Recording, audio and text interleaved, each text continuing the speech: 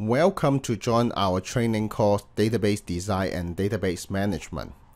And in this lecture, the introduction, I will walk you through what is the database, what is the database design, and I will cover what we will learn in this training course. So let's start by the database first. Database is one of the key components of your application infrastructure. Just an example. When you develop a website for user to register to your service, he click the register button. Then the web browser will send the data to the web server. And then the web server will process the data. Finally, he will save the data in the database for capture for retrieve it later on. In short, the database is used to store long-term persistency data. And for easy to understand and for you have a full picture, throughout this training course, we will develop a online photo album system, the database of online photo album system called Moments. And the Moments systems will store following information: the photos, uploaded information, albums, upload history, and comments. The database is a key component of your software. It has a big impact of the software performance. For example, you have a system to load the photo from the database. If you have a bad database design or a bad maintained database, you may have to take a long time, say 4 seconds, to get one photo. But if you have a good system, good database design, you can retrieve the information immediately, say just half seconds to get the photo. The database design in the database role is a blueprint of your persistent structure. When you need to save the information in the database, you need to have some way to design, to visualize, or to structure what you need to save. So why we need a design? Let's take another engineering discipline as an example. In civil engineering or in building industry, when you build a doghouse, you don't need any design. You just do it by yourself. You just need to buy enough materials and make your hand dirty to build a house. But if you need to build a high-rise building, like a 50-floor high-rise building, you can't do it by yourself only. You need different disciplines. You need architect, you need engineer, electrical engineer, civil engineer, etc. to work together to build the things. In this case, you need the blueprint. The blueprint is for all the stakeholder or all the participant to understand what he need to do and what he need to integrate to others. This is the same as software engineering. If you just build a very simple applications, you just do it by yourself. But if you need to build a large system like a supermarket information system, you can't just do it by yourself. You need to have a team to work together in order to build a system. In this case, you need a blueprint, and database design is one of the blueprint of this system. So the different team member can understand what he need to save, how to retrieve the data by just looking at your database design. A good database design serves the goal of maintaining the balance between the database size and the performance.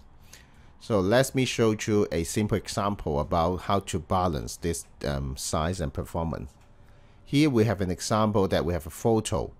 Under the photo, we have the uploaded detail, like who uploaded the photo. This is uploaded by a person called Chris Wong.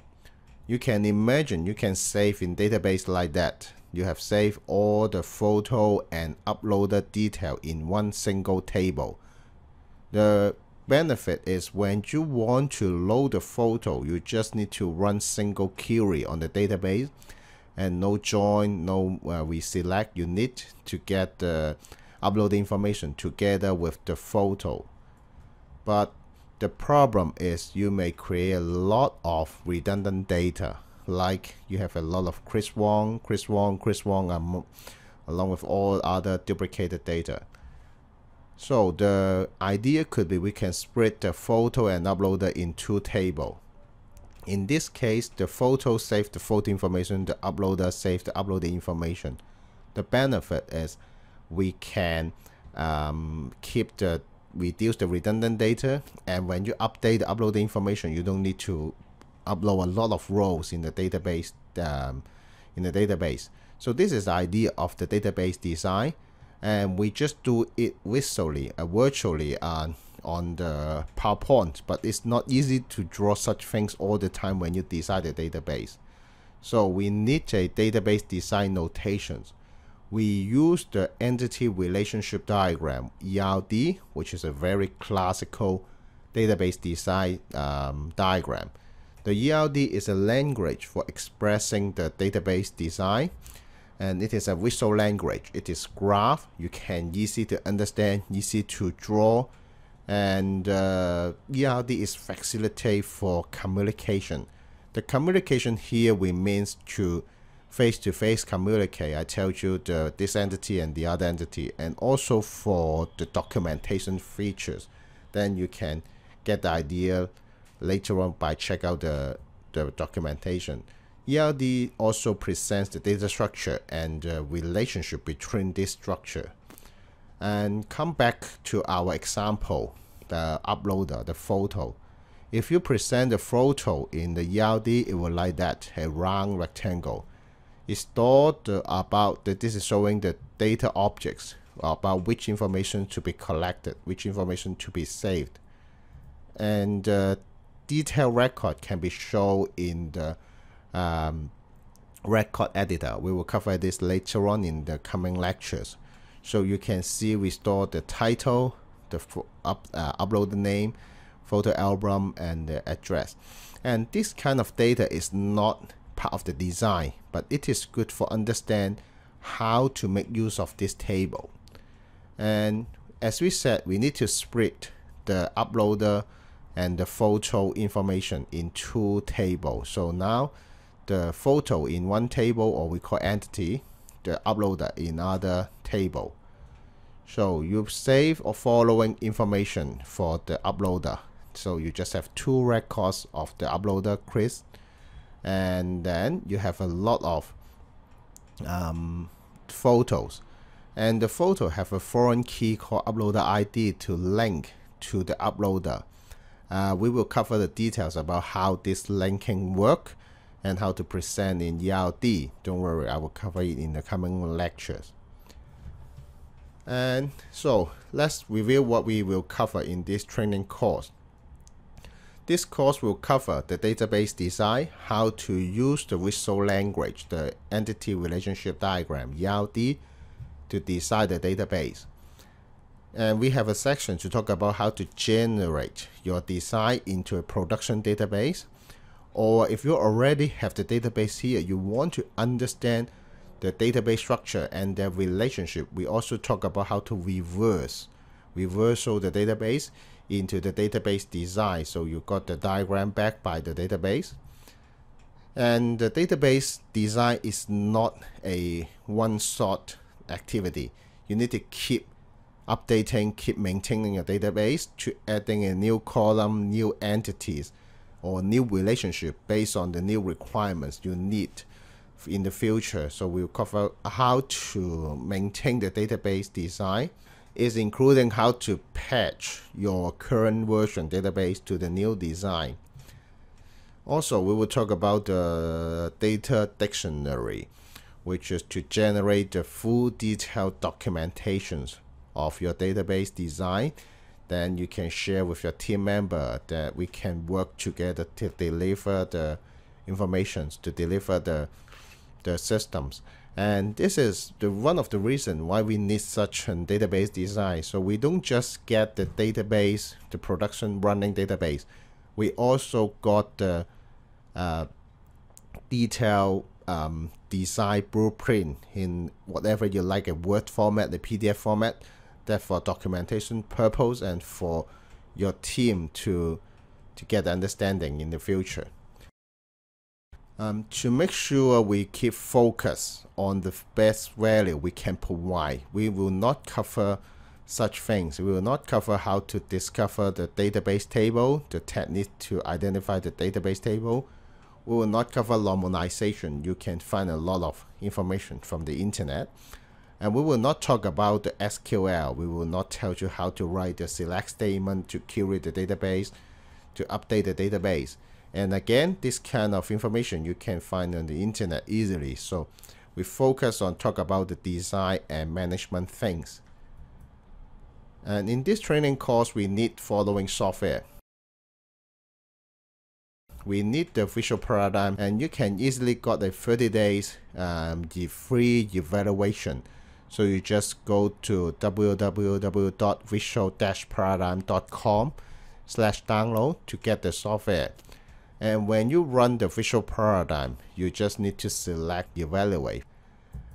Visual paradigm support the Windows, the Linux, and OS X, OS 10. And this training we will base on the Windows, but the same steps, almost the same steps, can apply to Linux and Macintosh and OS 10 user. And the database management system in Visual Paradigm support a lot of different database, like most popular Oracle, the MySQL, the SQL Server. In this training course, I will use the MySQL for the demonstration. But again, the same or similar steps can apply to other database with just selecting different options, so you will know how to do that. So thank you very much for attending this lecture. Please continue to the lecture number 2.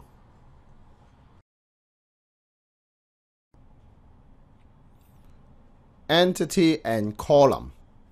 In this lecture, I will give a basic introduction to entity and column.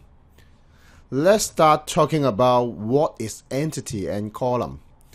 An entity and column is the fundamental element of the database design. So this is the elementary things you will do. And the entity and column defines how data are being stored in your database. For example, you can put everything in a single entity and then put all the attribute in the column of the single entity. Or you can spread it to different place, different entity to store the data. In short, the entity is the generalized form of your data.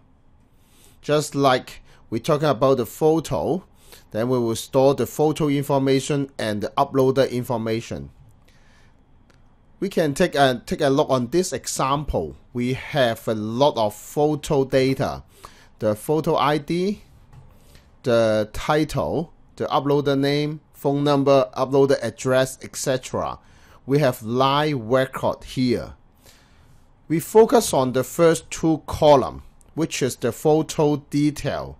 It's talking about the title of the photo you will give to each photo. And you can see we have a photo entity defined to store this data. And these 2 columns of the data will become 2 columns of the photo entity. And if you look at the photo ID, it is an integer. And we will put the integer in the ID column, in your entity ID column. And the title is a text. Then we will put a text type. In database, it is a varchar type representing a text. And you give the length. And then the right hand side is the uploader information. We split it in 2 tables because the uploader will upload more than one photo. We will have another lecture talking about the relationship. Then the uploader table, the uploader entity created. Again, each column will become the columns of the entity. We just repeat this step to analyze what data we'll store. Then we will create the other entities that we store the data in the future when we develop the system. Let's move on to talk about how to draw the entity and column. Before we draw the entity, we need to create the entity relationship diagram, or in short, ERD. ERD is a graph of entities and their relationships.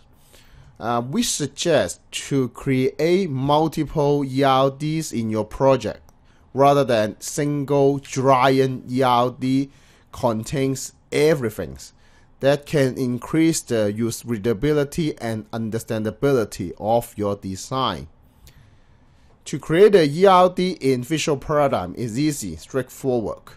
You just go to the Diagram tab on the menu, click New, then you will see a new diagram dialog box. Enter ERD or entity relationship diagram you like. We will search and filter. Then you enter the name. The second thing is very important. You need to decide where to store this ERD. If you have no ideas about the model repository concept, please refer to our Visual Paradigm Essential Training course. You can find it on the internet. It is free of charge.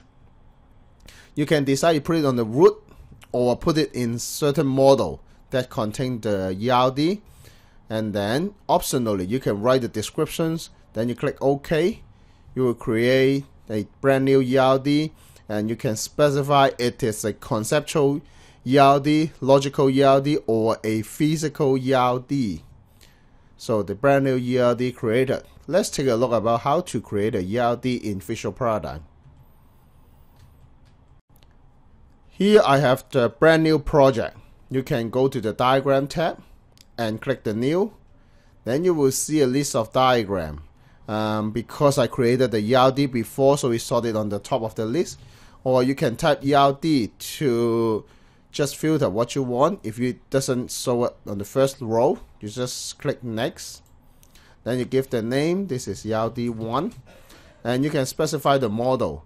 Since this is a new project, so no model specified it, I just put it on the root. And you can give some descriptions if you like. And then click OK.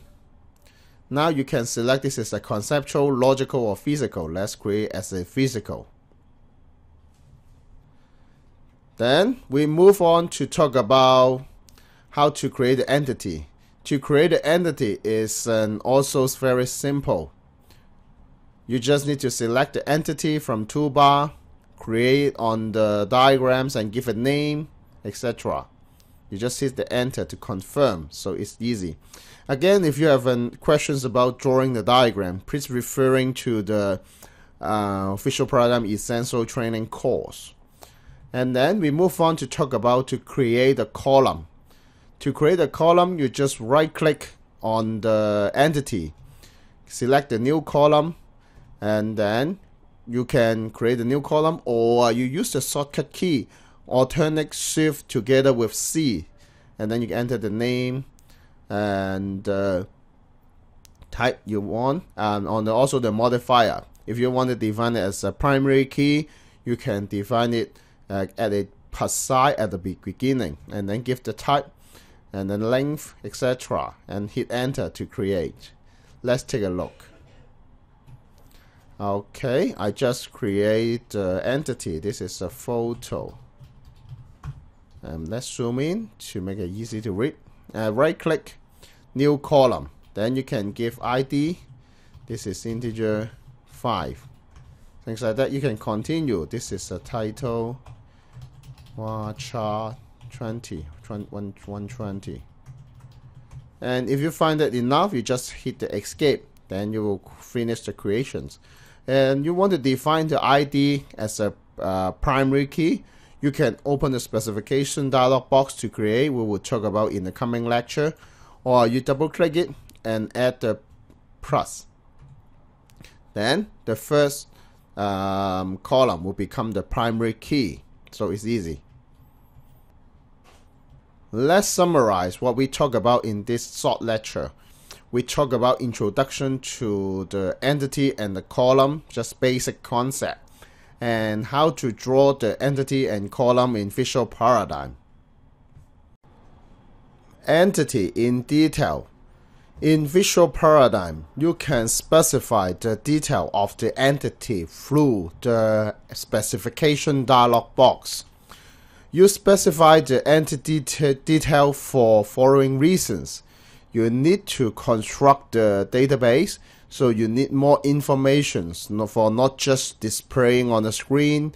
You need to generate to specific database engine, so you need to specify the detail. And also you can maintain the common understanding of the entity.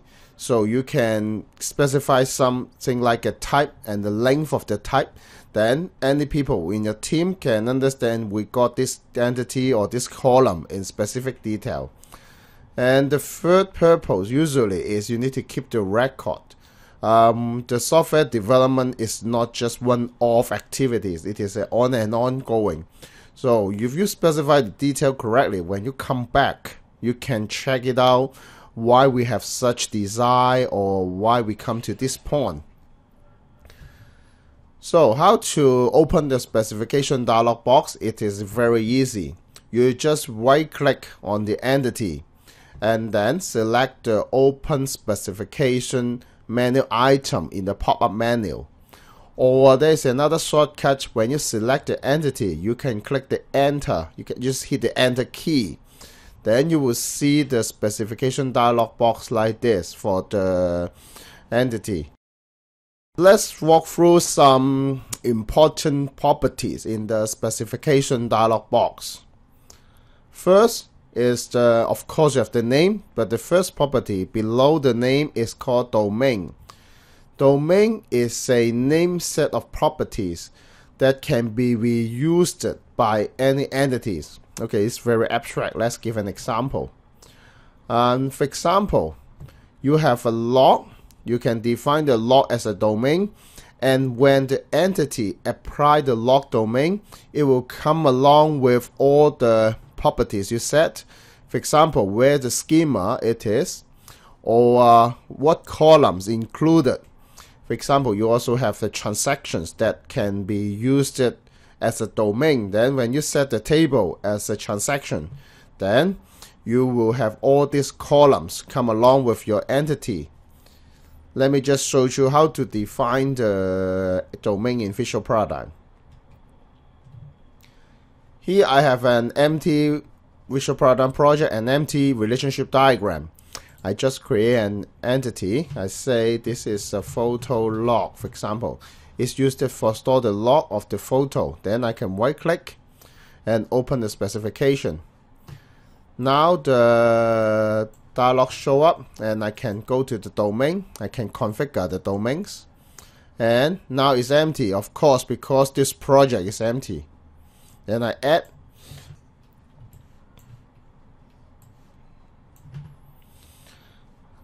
Now I go to the domain. I can define this as a log. Then I can specify the schema or things like that. Then I focus on the column. I can create a column. For the log, I will have the log time, which is the property. The type is time. And I also have the description, event description. And this is a kind of varchar. I define 255. And then it's okay. Now I have the log domain. Then I can specify the log domain on it.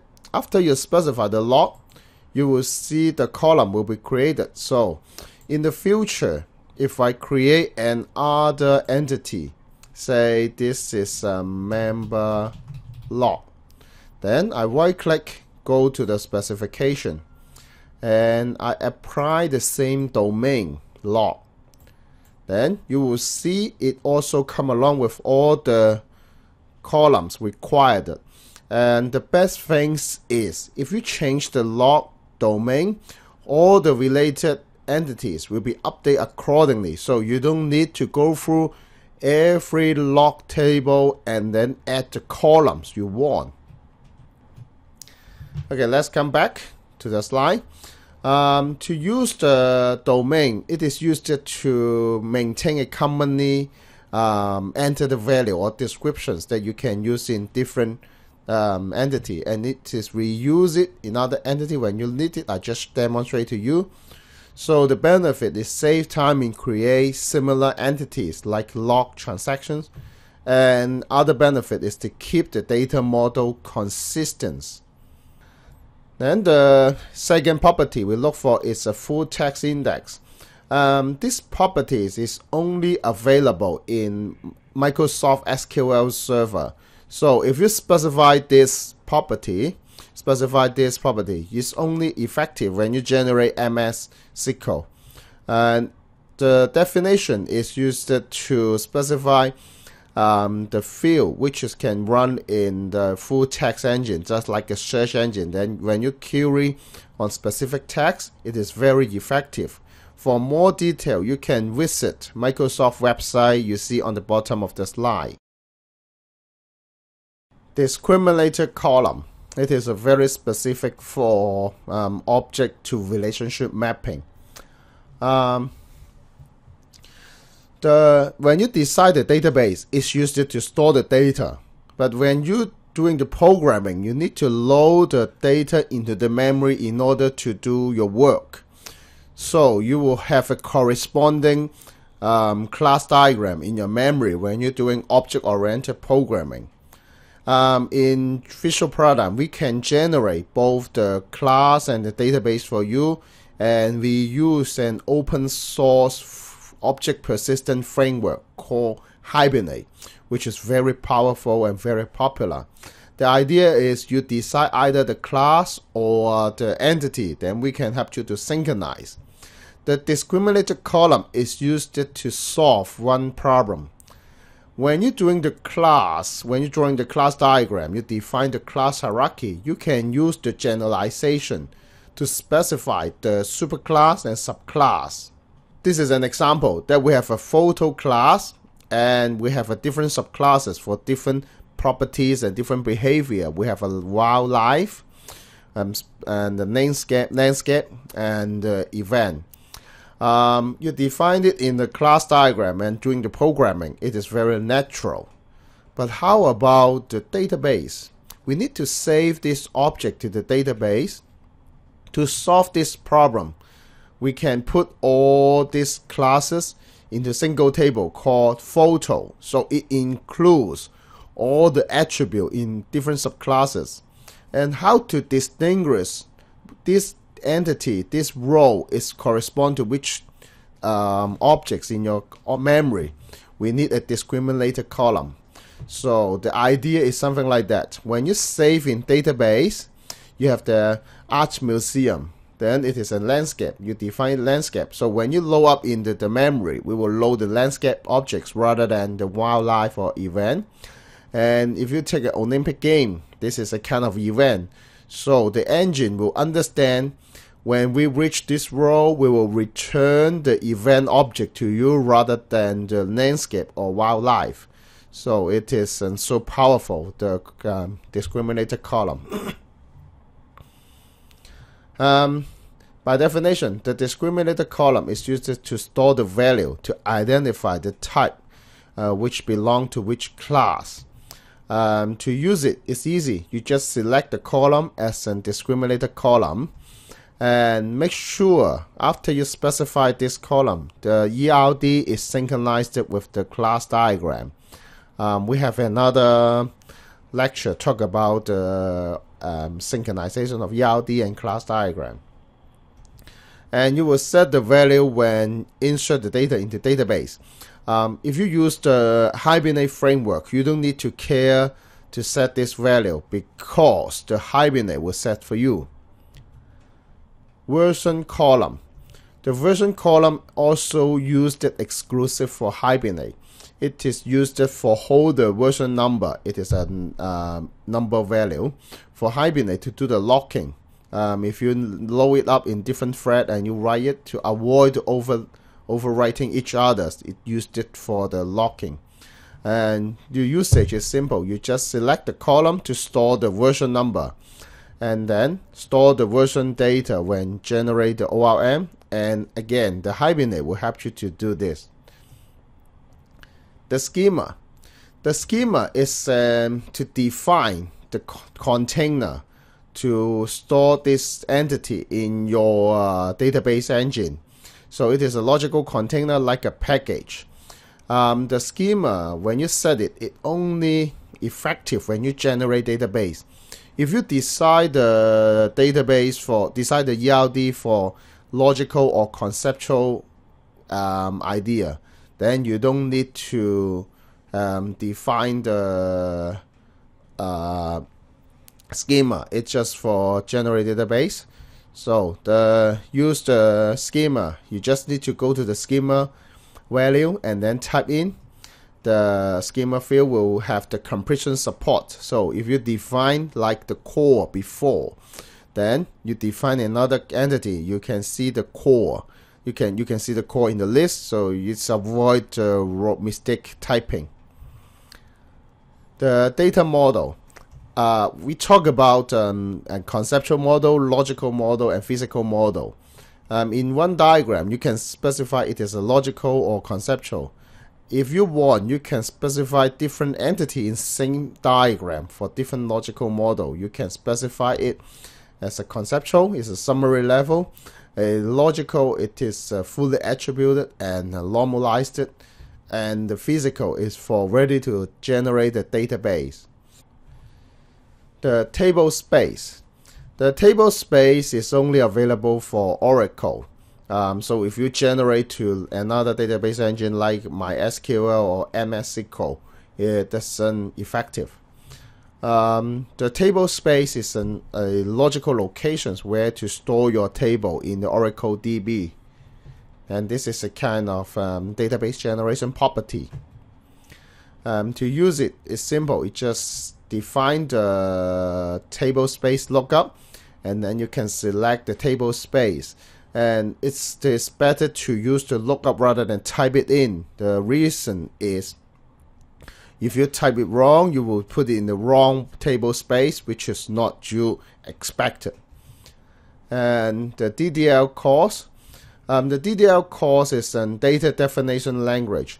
It is the syntax for define the data structure. So it's just like the create table, drop table, order table. And the DDL course you define here will be append to the end of the generated statement, generated data DDL when we generate database.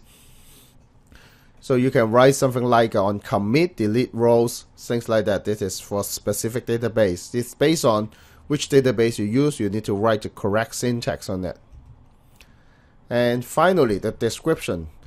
If you have attend our official program essential training course, you know what is the descriptions.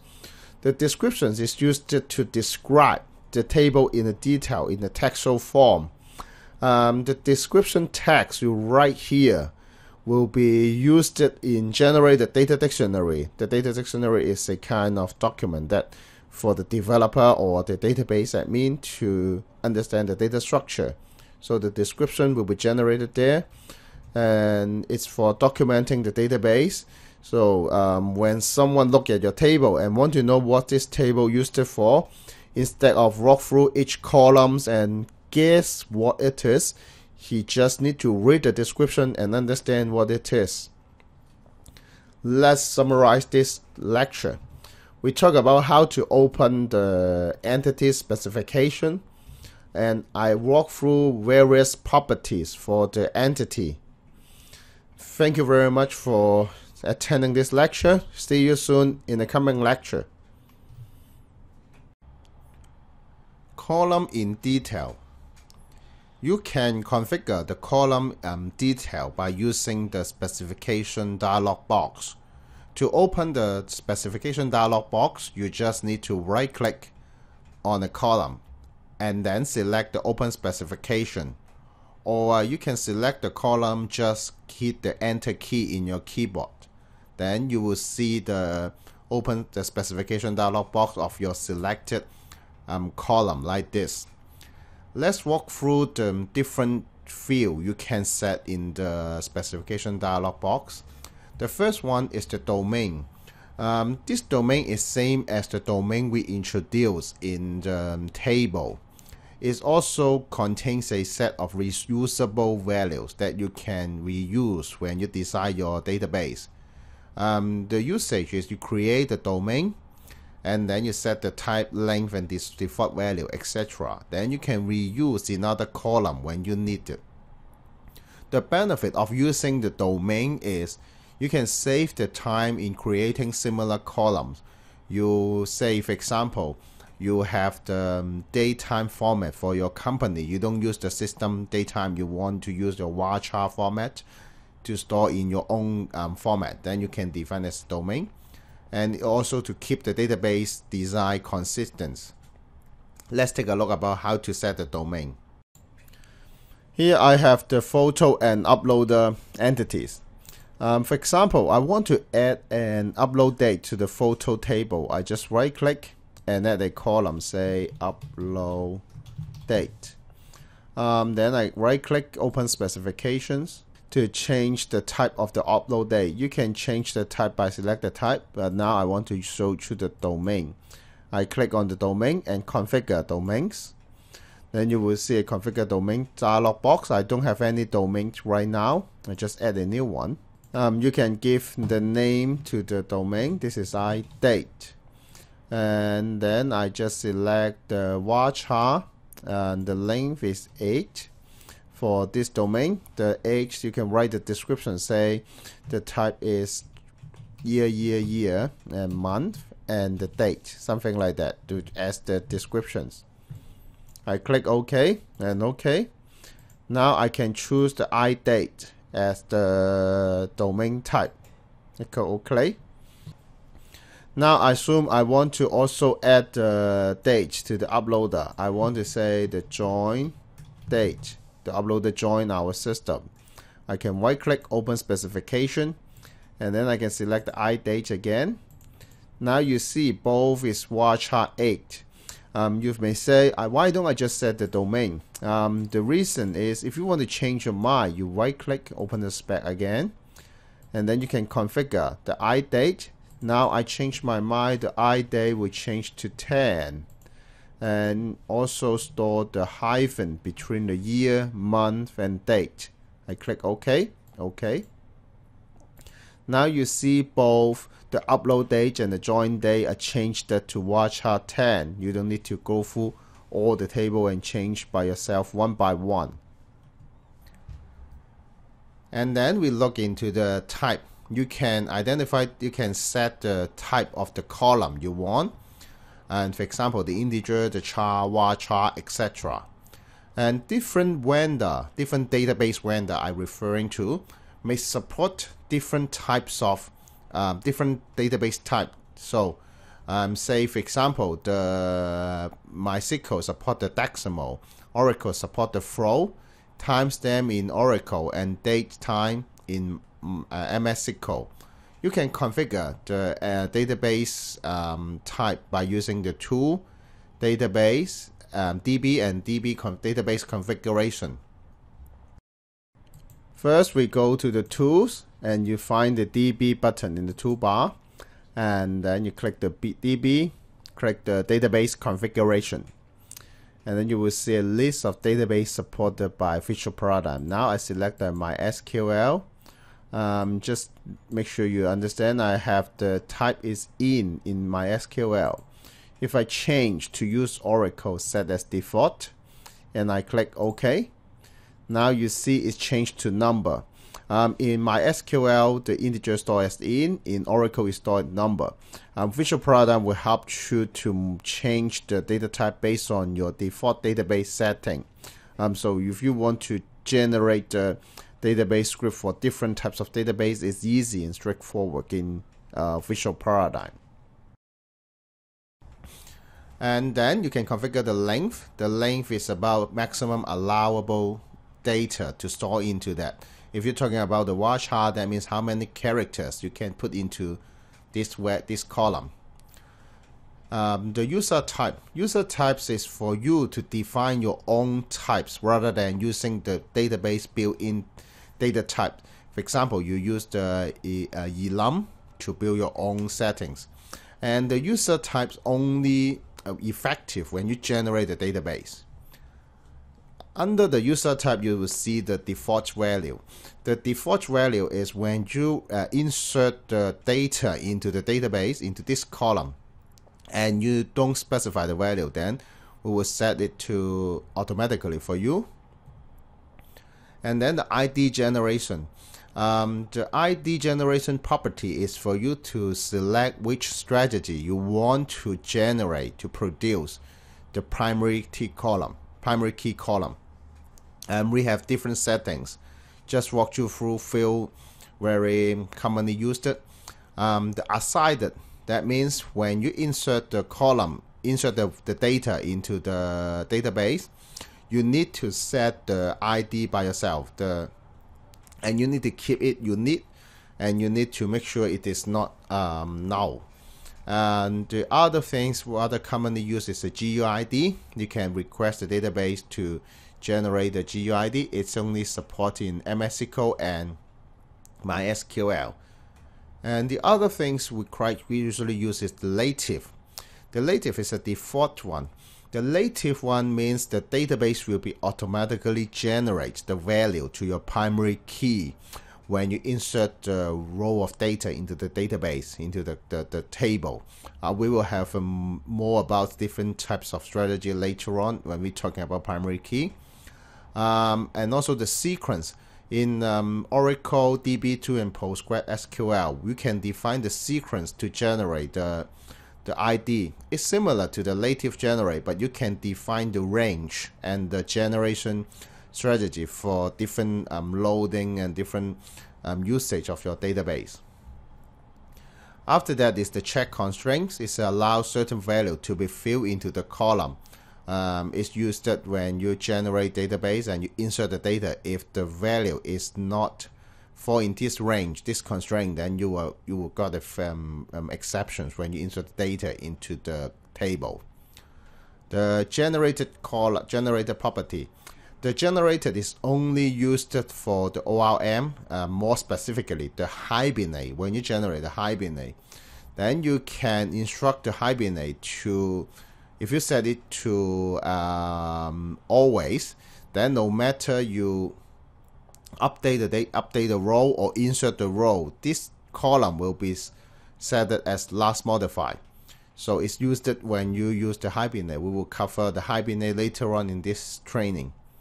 And sync to attribute also for the hibernate is allow you instruct the database table to synchronize to the class diagram to corresponding class, and the column name will be linked to the attribute name, and the column type will be linked to the attribute type. And then you see the DDL clause. The DDL clause is a text that you can append to the end of the insert the create stable statement. So if you have some very database specific and we don't support in the above property, then you can append the text, say something like the special constraints only support in your database, then you can insert here. Under the DDL clause, you see the descriptions. It is text, rich text for you to describe the column in detail. It is useful when you creating the data dictionary. Then your reader can understand what this column is used for. And when you generate a database table, it will show as a comment. So if you generate the DDL, you will see the descriptions enter here as a comment. Under the description box, we got 4 checkbox. The first one is include as a primary key. The primary key is a unique identified value for each record in the table. We talk about more primary key later on. And one entity can have 0 or 1 primary key. And the primary key can formed by multiple columns. So you can combine multiple columns to be a primary key, but each table only have 1 primary key. And then the allowable checkbox, if you take it, that is allowed to insert a low value. And this situation is applicable when you set it to allowable. The value to be filled later on, or the value is optional, it can be unspecified. And make sure when to use the allowable field and it does not break your business rule. For example, if you if you require the user to input the social security number, you make sure the column is not set allowable to true, so don't tick this box. And next to the allowable is a unit. It is used for ensure the data in this column is not duplicated across the whole table. And it can be loud. And the index is used to improve the speed of the data retrieval, and you can set the column to be indexed, then all the data in this column will be indexed by the database engine, and we will look at the index in more detail. Index. As we said before, the database is the key component of your application. So if you have a good performance database, you will get a very fast responding application. The index is one of the approach you can speed up the database. Let's take a look about if we do the database without the index. Say we want to find the uploader email address is tony.stanley.ca@gmail.com. Then the database need to walk through row by row, and then finally identify this is the row we're looking for. If you have the index, it can speed up the query of specific record a lot. Let's take an example about to use the binary search index. The same data set we have, and then we set the uploader email address as the index column. Then we will have an index table to store these values, and the index table will be sorted by using different algorithm. Let's say for the simple one, we sort by alphabetical order from A to Z.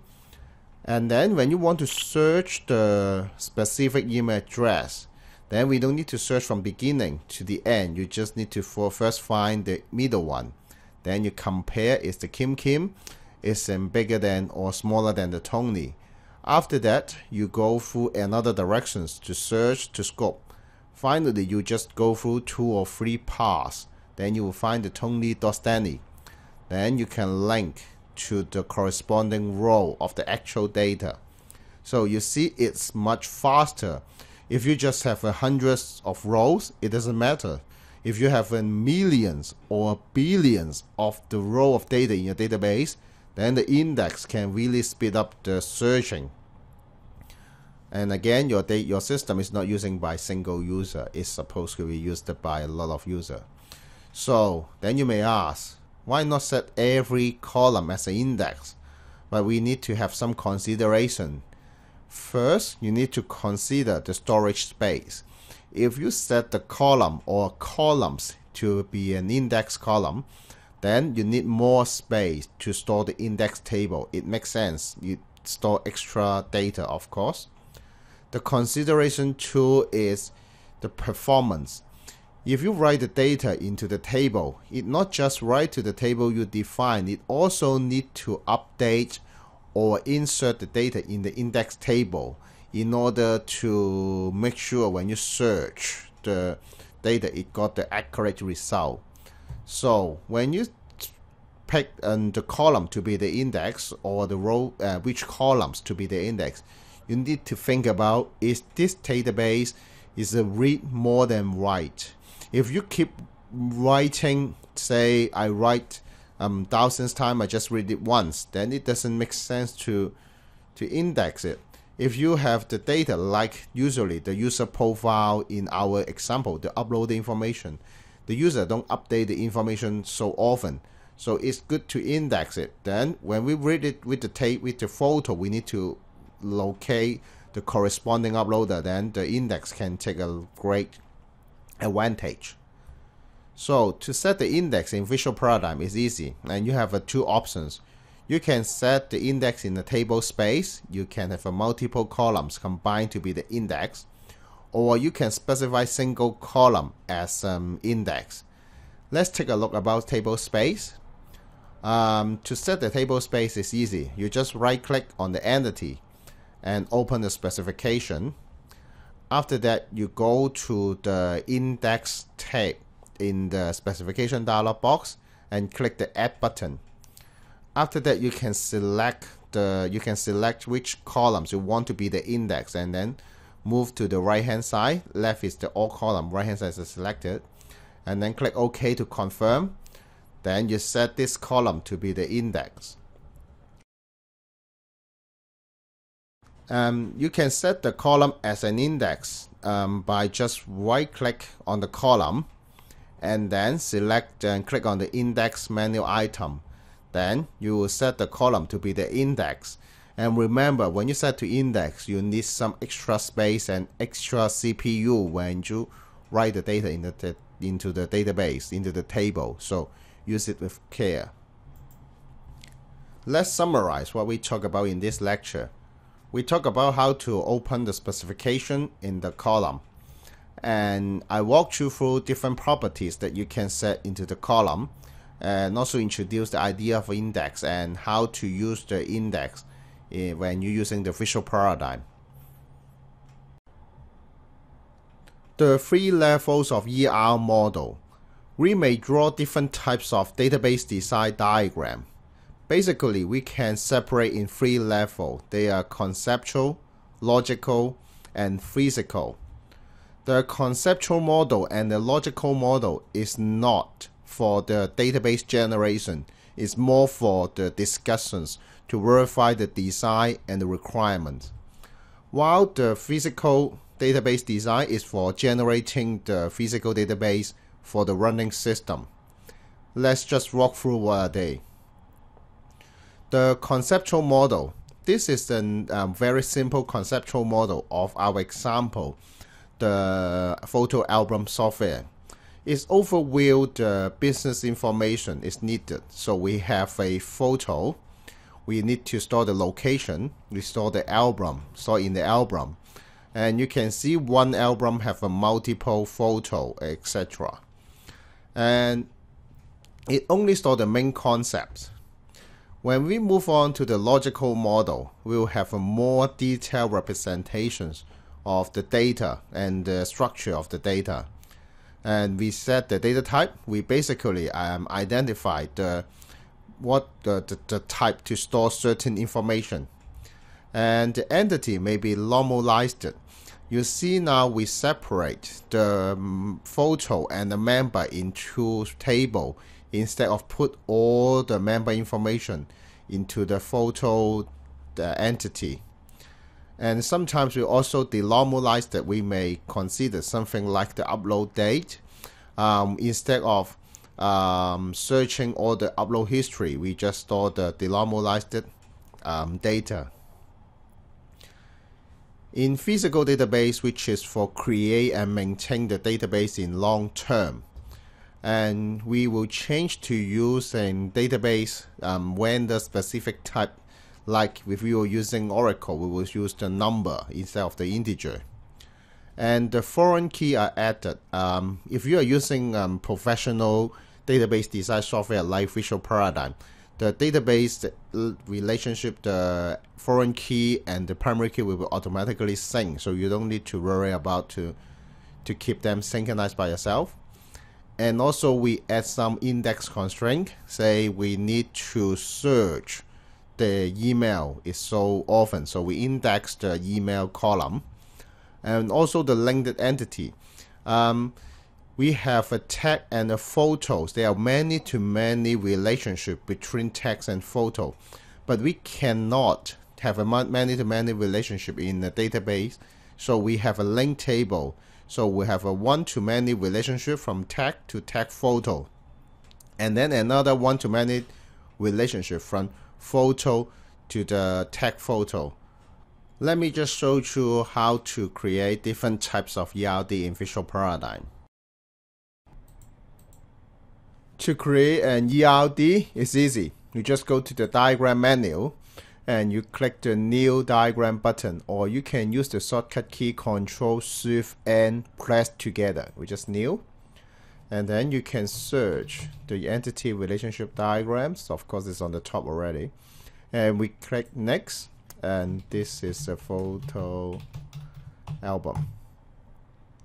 Then you see the entity relationship diagram is created. You can choose this as a conceptual, logical, or physical. Let me just take it as a conceptual.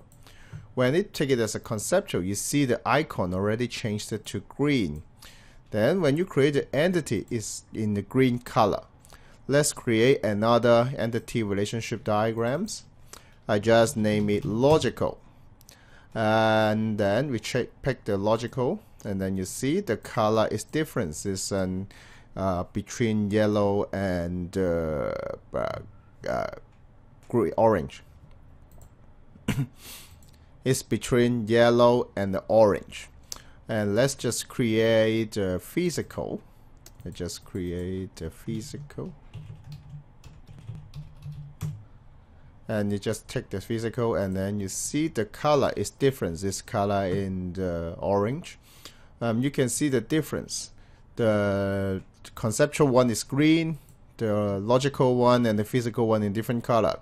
The color code gives you a very convenient way to identify which types of entity relationship diagram it is. Let's summarize what we talked about in this lecture. We overview of 3 levels of database design: the conceptual, logical, and the physical. I showed you a sample ERD about these 3 levels of database design. So thank you very much for attending this lecture. Key and relationship. In this lecture, I will walk you through the primary key, foreign key, and the relationship in ERD. Let's start by talking about the primary key first. Primary key is a table column. It is a column or a set of columns. It should be a columns, multiple columns, which uniquely identify the record you want. Let's take an example. So we have a member table here. We have so many records. If I ask a question, can you give me a phone number of Nancy Ward? So the problem is we have 3 Nancy here. Which Nancy you want? In this case, we need to introduce another column called ID to identify which row of data you expect. So you can select to say, I want the number, the phone number of ID number 2, say something like that. So the presentation of the primary key is a key. You see the key icon on the left hand side of the column. When you're picking a column to be a primary key, you need to check with following conditions or following things before you pick it as a primary key. Is it unique? It is unique to identify the row of data. Is it mandatory? So the primary key cannot be null or empty. Is it constant? You will not change the value of the primary key. Let's check each column. The member name, is it unique? May not. We see the Nancy Ward, we print the name. Is it mandatory? Yes, it is mandatory. Is it constant? Yes, it is constant. At least we will not change our name so often. But it's not unique, so we can't use it as a primary key. How about the social security number? Is it unique? Yes, it is unique. At least we don't have 2 same social security number, same security number for 2 persons. Is it mandatory? It is a yes or no question. If you only serve the United States residents, that can be fine. It is mandatory. But if you also serve other countries' customer, then you can't use the SSN. Is it constant? Yes, it is constant, but it is not mandatory if you want to serve international customer, so we can't use it. How about the email address? Is it unique? Yes, it is unique. You can't get to the same email address. Is it mandatory? Yes, it is mandatory. Is it constant? Also, yes and no question. If you allow the user to change the email address, then it is not constant. Finally, how about to have a computer generated ID? Is it unique? Yes, it's unique. Is it mandatory? Yes, it's mandatory. Is it constant? Yes, after you generate it, you will not change it, so it's constant. In this case, we will pick the computer generated ID as a primary key. Primary key can be a single column or group of columns. When you define more than one column as a primary key, we will name it composite key. Let's take an example. Here we have a photo and the photo sharing table. Each photo will have its role, but one photo can share to more than one member. In this case, the photo ID in photo sharing table is not unique. We are allowed to share the same photo to multiple team members. And even the team member is not unique because he can have multiple photos shared to him. In this case, we need to combine these two columns to form a unique primary key. Then we call it a composite key. You will see both columns will have the key icon on the left hand side. Regarding the primary key, we also need to think about how to assign the value to the primary key. Basically, there are three popular approaches. You can use a computer generated ID. You can specify the ID by your program manually, or it can use the sequence. Let's take a look on each. Regarding auto-generated ID, it is very common to use and very efficient. When you insert the data into the table, the database engine will assign a new ID to your row of data, so later on you can retrieve it by the ID. The second option is to specify the ID manually. And take an example for the SSN. When you insert the record into the table, you need to provide the SSN at the same time. The value is mandatory. It cannot be null or empty. And the example of manual assigned primary key could be the social security number, email address, if you don't allow the user to change the email address, or the ISBN, which is quite unique. The third option is the sequence. The sequence allows the database to generate an ID for your new record. But the generation is based on your setting, including the interval, mean, and max value. And the sequence can be defined in different database engines have a different sequence defined mechanism, but the idea is similar. If you want to define as ascending sequence, you specify the mean value start from 1 and max value really big value. Make sure it is enough to accommodate the number of rows you want to insert. And the max value to start with, which value we start with 1. Increment by how each value will generate it. We say 3. The cache, usually we'll have this property to allow the database engine to optimize the speed. Then you can cache some value on the memory. In this case, when you insert the data, you will got 1, 4, 7, or 10, etc. Let's take a look on descending sequence. Same as the mean value and the max value. We start from the max this time, and the incremented by is a negative value. Then we will start from the highest value and go down. And there's no cache, so when you insert the record into your table, you will got the ID pattern like this. Okay, let's see how to define the primary key. Define primary key, we have two approaches. One is you can double click on a column, and then at the beginning of the column you type the plus and then press enter. Then you confirm the editing, you will see the key icon is showing. The second option is you open the specification dialog box we talked about in last lecture, and then you go to check the include primary key checkbox. Then the column will become a primary key. After talk about the primary key, let's talk about the foreign key. Foreign key is a table column. Again, it's the table column. And you need to identify a record in another table. So it's used to identify the record in other table. Primary key is in our table. And let's take a look of an example. Here is the photo table we designed at the very beginning. You see we have the photo detail, the ID, the title of the photo. And on the right hand side of the table, you see the member detail.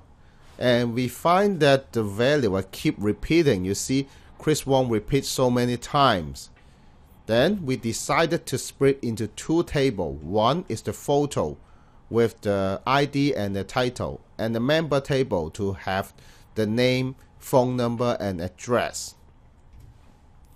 Then we will introduce a foreign key column called member ID to link or to uniquely identify the member in the member table. This is the look of the foreign key you see when you're using visual paradigm. To use the foreign key is for you to uniquely identify the value in other table. Let's move on to talk about the relationship and the cardinality. The relationship is showing the foreign key, and the relationship and cardinality we find three common types. One is one-to-many, which is most popular to use.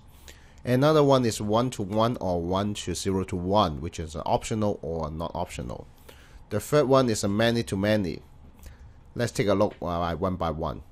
The one-to-many relationship used when the record in the table can reference to multiple records in other table. For example, the member can upload many photos. So from the member side, we can identify many photos he uploaded. The customer can make many reservations. He can reserve many times.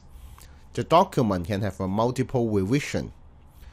And the one-to-many relationship and the cardinality is probably the most commonly used type. The second one is a 1-to-0-1.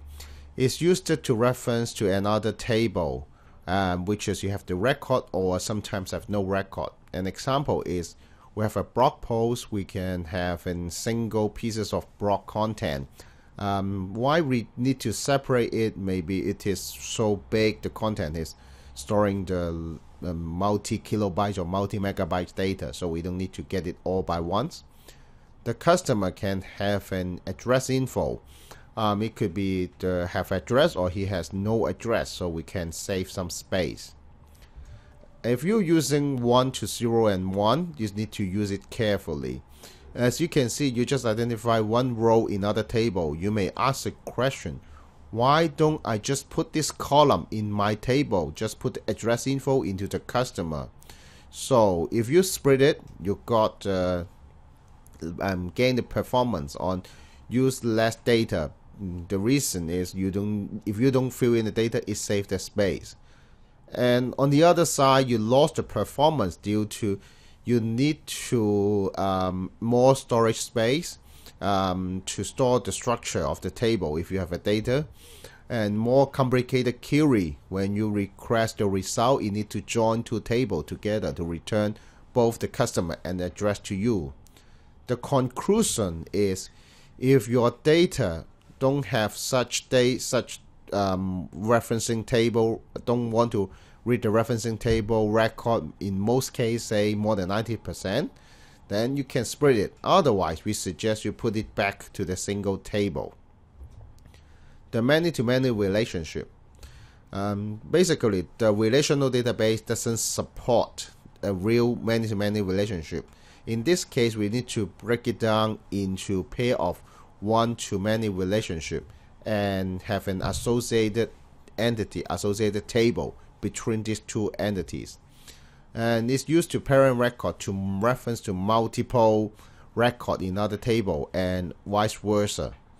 The example is the student can enroll to many courses and the course can be taken by many students. So it is a many-to-many relationship. Another example is the order can contain many products, while the product can also be added to more than one order. That makes sense. Otherwise, why we need to have a separate order. Let's take a look on more example about one-to-many. A member can upload many photos to our system. So we need a one-to-many relationship for the member and the photo. Let me just show you how to do this relationship in Visual Paradigm.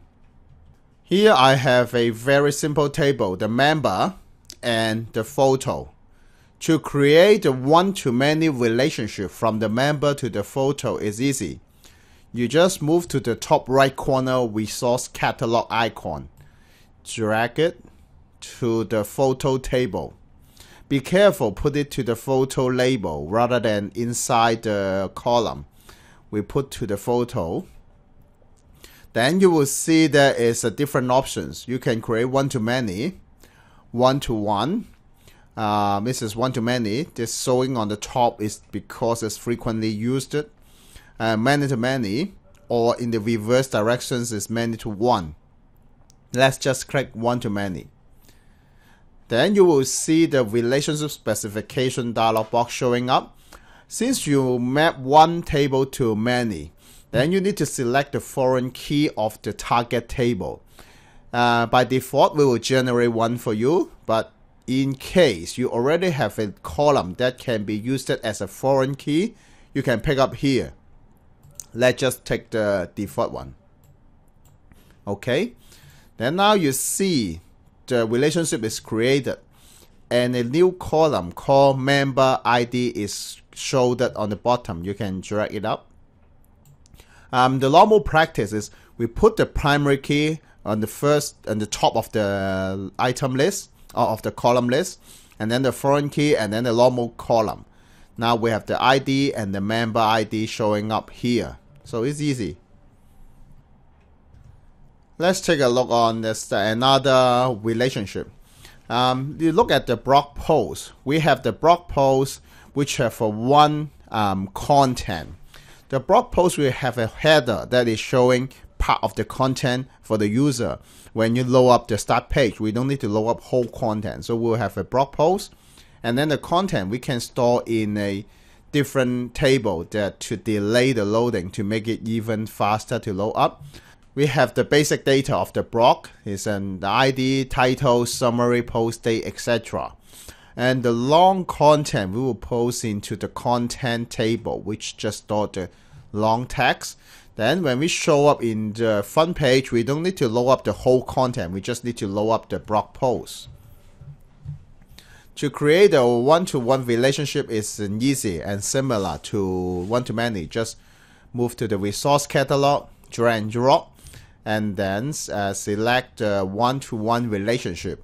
Similar to the one-to-many, you also need to pick the foreign key column, or you can generate one as default. Then the relationship will be created. A photo can have many tags, and the text can also be tagged in many photos. In this case, we have a many photo tag to many text relationship. In database world, to do that, we need a middle table. We call this as a many-to-many relationship. We need two one-to-many relationship to form the many-to-many relationship. So we have a photo, and then we have a tag, and inside there is between them we have the photo tag table to make up the many-to-many relationship. To create the many-to-many relationship, also similar to the one-to-many, just go to the resource catalog and then drag to the target table, select many-to-many. Then we will create the associative table for you. You don't need to do it yourself, you just name it. And then the relationship will be formed. So it's easy and straightforward. Let's summarize what we talk about in this lecture. We talk about the primary key.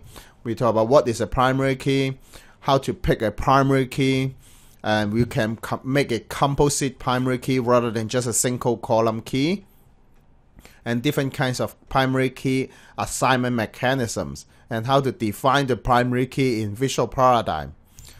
We also cover the foreign key. What is a foreign key? Different cardinality. We talk about different cardinality and how to create a different cardinality foreign key in Visual Paradigm. Database view. Database view is a virtual table that provide the result set of a pre-established query command. So what that means, the database view is very similar to the table, but it doesn't store the real data. We just query the existing database table and show you the result. It is very good for simplifying the development by creating the view. And in this lecture, I will show you different approaches to create the views in Visual Paradigm. Let's talk about the concept of database view first. You look at these moments, the photo album software we're going to build in this lecture, in this training. We have the photo showing. You can imagine the photo are showing from the photo table. And we just used 3 columns. The first one is the photo ID. The second one is the title, just the title of the photo. And the third one is the photo itself. And we just need 3 columns, so we don't need to query all the column out. To do that, we can create a view. For example, we call it DL photo view.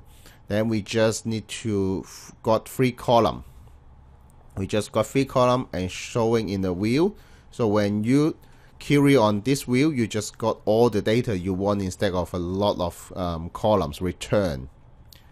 To create a view in Visual Paradigm is easy. Let me just show you now. Here I have the entity relationship diagram showing the moments, our online photo album software database. Okay, now you see the table we created, the entities we already created here. To create a view, first of all, we need to show the data record editor. So you can click the action bar and show the record editor. Now you see the record editor showing on the bottom, and you can adjust the size by yourself if you like. Then we create the views. The view is similar to create a entity. Just create a view on the database, and then we name it DL photo view. Okay, and then you can click the plus sign in the view editor. To add the entity you want, you can use the search, the photo, and now just make it even bigger to see. Now you see we have the photo table showing here. Then we can decide which column we want to add. We want to add the ID, title, image path. You see showing here. Then you can resize the view to see what the column is inserted. Then you can see it's very similar to the table, include the columns you want. Then it is when you want to select for showing in the web page, you don't need to search and show in the album. You don't need to search in the photo table. You just need to query the DL photo view, the view. I just showed you to create a view for one table, one entity. But you can also use the view to grab the data from multiple tables that use the join. And this is another example. Can use the view. We're showing the photo. You see we show the title, and also we show the uploader, the name of the member who upload the data. In this case, we need 2 tables. One is the photo and the member, these 2 source data. And the database view we need is a browse photo view. And now we need the data from both the photo and the member, the title, image path, and the name of the member to show into my view. So let me just show you how to create this view in Visual Paradigm. Okay, let's create the second view. Instead of create a view from the toolbar, you can do another way. You select the table you want to create a view. You can hold the control button to have a multiple select, or you can use the box to select 2 tables. And then you click the create view. Then you see the new view is created. Let's just name it. We name it browse photo view. Great. Let's just make it a little bit bigger. Then we look at the bottom. You see we already helped you to make the join. Because we find that the member ID and the ID is the linking between them. We talked about this, the foreign key, in the previous lecture. Then we can select what we want. We want the photo title. We want the image path because we need to show the photo. And then we also want the member name. So it's that easy. Just create it. And there is one more advanced features you can use when you use the wheel. You can apply the filter to ensure the only relevant data you want is showing up in the wheel table. Let's just take another example. Say we suggest to show the recent photo. We just show up which photos we just uploaded 5 days within the last 5 days. So we base on the browse photo wheel to enhance to support the recent photo. You can see we have the upload date stored in the photo entity, which showing when you upload the photo. And then we can add this upload date to the browse photo wheel and add the filter to filter only the photos you uploaded within 5 days. Let's see how it works.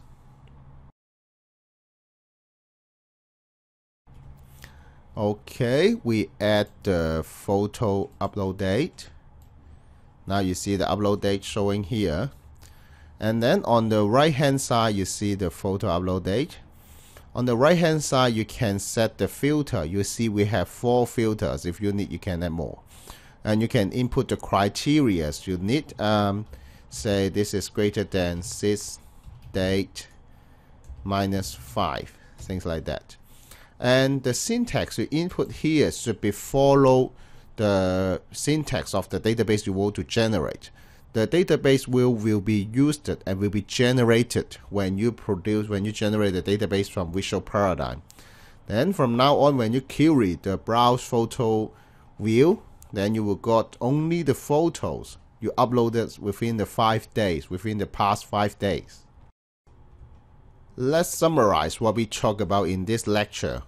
I'm introduced the concept of the database wheel and talk about to use the join to create a database wheel and to apply the filter to filter the data. Then you can get only the relevant data from the database wheel rather than you sort it out after you create it. Thank you very much for attending this lecture. See you soon in the coming lecture. Triggers and stored procedures. Let's talk about the triggers first.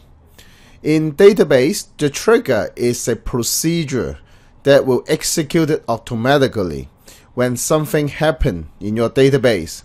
The something I'm referring to is that you can insert the data, or you update the data or delete the data in your database. Let's take an example. The trigger can be used in the auditing purpose. As the system keeps running, you will keep modifying the data in the database. For some reason, you may want to know the answer of following questions.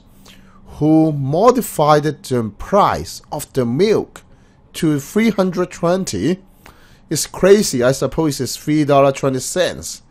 You want to know who made the change, what is the time to make this change, so we know the impact. Then the trigger is useful in this place. Trigger can use it to audit your database. Let's say if someone update the database, of course we're talking about update is update through some information system rather than typing the SQL. Then the trigger will be executed and it can record the changes in a log in the database. So the type is update and the username who made the change is WG Peter, and the time is 2nd of May. Old value is $8, the new value is $3.20. So you can record this one, and then when you find the data has a problem, you can go back to check. To create a trigger in Visual Paradigm is easy. you just go to the triggers item on the toolbar, drag and drop into the diagram, and then you will create the triggers. Please note that this is a triggers, not single trigger. It is a container of a set of trigger. So the triggers is a logical container. Then you can write a lot of trigger inside. After you give the name of the triggers, then you can right click to new the trigger, and you can also use the shortcut key Alt Shift and T pressed together. Then you enter the name of the trigger, and again you right click on the trigger, open the specification, or you press enter. Then you go to the specification dialog box to enter your trigger, and after that you can click OK to finish to the trigger creation. Please be reminded that the trigger is running in a database, so the things, the create statement you write in this dialog box should be follow exactly the syntax of your database. If you're using Oracle, you use Oracle standard. If you're running on Microsoft SQL, you use SQL standard. So make sure write the correct trigger. Then we move on to talk about the stored procedure. As its name, stored procedure is a pre-written procedure code that allows you to execute over and over again. It is very useful to do some validation or quick retrieval of data. Here I talk about quick retrieval. Then I will show you an example that we get some data with a calculation. Then you can do it in a database level rather than in application level. Let's take a look on our example. We have a photo table to store the photo, and you see there is a member ID column storing who upload the photo, who own the photo, and we have a privacy column which shows the visibility of the photo. Say public is everyone can browse the photo. Only you, that means only you, the owner, can view the photo. Friends means someone in your circle or in your contact list, then they can view your photo. And the third column is the view. This is the view count. Then imagine you want to produce a chart like that. You're showing the member by member their view count of the public photo, private photo, and friends photo. Then you need to do a lot of database query. You can imagine you need to get the member and then collect their photos and then add the counts up. You need to do it in the application. And if you're doing the application, that's fine, but you need to make sure the performance. Then maybe you do it in the database is a better solutions. Then you can write a stored procedure. Say this is a get photo views, and then it will return the data set which contains the member ID which you want to collect, and the public count, just the count. It doesn't tell a single photo. Your own count, this is the private photo, and the friend count, which is showing the photos for your friends, how many views. To create a stored procedure in Visual Program is very similar to the trigger. You just drag the stored procedure from diagram toolbar to the diagram and name it. Same as the triggers. The stored procedures is a container which contains one or more than one procedure. So it is a logical container. Then you right click to new a procedure, or Alt Shift P as a shortcut to create. Then enter the name and open the specification, or hit the enter key.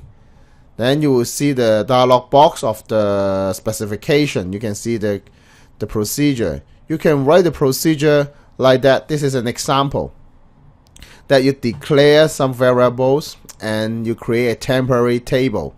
Remember, the procedure is running in the database, so you can do whatever you like in the database level. You just create a table, and then you fetch the data, and then calculate the sum, insert into the table, and then continue the loop. Then you return the information to the query user. To doing in database level, that can keep the performance very good, and also can make use of internal information rather than get a lot of data and then do the processing in the application server. And finally, you just click the OK to confirm the procedure creation. Let's summarize what we talked about in this lecture. We talk about what is a trigger, just basic ideas about the trigger and give an auditing example, and how to create a trigger. And then I talk about what is a procedure and give an example that you collect the wheel count or different types of photos, and show you how to create a procedure in Visual Paradigm.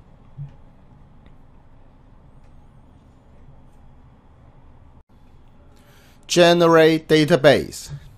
In this lecture, I will talk about how to generate the ER diagram you draw to the physical database. I will outline the steps, and then I will demonstrate how to generate. Let's outline the step. First of all, you need to go to the Tool menu in the toolbar, and then click the DB and Generate Database. After that, you will see the database generation dialog box. Make sure you take the export to database option that will generate directly to the database. I will talk about different options in the rest of this lecture. And then click the database option. Then select the database you want to use. In my demonstration, I will use the MySQL, but Visual Paradigm support a lot of database vendor, so you just go ahead with your own frequently used database, and then configure the database option. Click OK and OK again to generate. Then you will see all the table is generated to the database. Let me just show you how it works. Here I have the MySQL database online photo album, and as you see, as there's no table yet in this database, then I go to the Visual Paradigm. Here is the online photo album ERD. We go to the Tools, DB, and Generate Database. Now we in the Generate Database dialog box. Let me just take the export to database, and let me just change to my document folder first. And then we go to the database options to select the database you want. I have the MySQL and the driver I downloaded previously. You can click the download to pull the driver from internet. I will talk about more about this later on. And then the host, my database is running in the same machine as this one. And the database name, let me just test. Okay, that's great. Then OK, and then I just click OK again. Then it will want only the InnoDB supports a foreign key. My database is InnoDB, so that's okay. Then just generate. You can see it executing the SQL. Now it's generated. Then I go back to the MySQL workbench. You see the table is now generated, the column is empty. Of course, I just generated from the Visual Paradigm. Okay, let's continue to talk about database generation options. First of all, we use the export to database. By default, this export to database is turned off. The reason is the export to database means you generate directly to the database, it connects to the database engine. And in case you don't have the database right away with you, then you don't check it, then you just generate the DDL. And because I'm doing demonstration, I generate directly. Instead of export directly to the database, you can generate the DDL. DDL stands for Data Definition Language. It is a syntax for define the database, just like create a table, drop the table. Very often, you don't have direct access to the production database. Of course, it is running day-to-day business.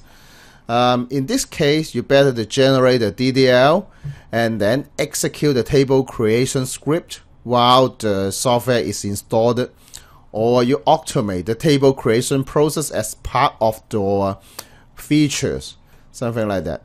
And in next lecture, we'll talk about how to patch the database. Is even more interesting about to execute, automate the execution. You can generate the comment and take this box. It will generate the description of the entity and the column you put before into the script. Please be reminded that not all DBMS support the comment. As far as I remember, the Microsoft SQL can run comment.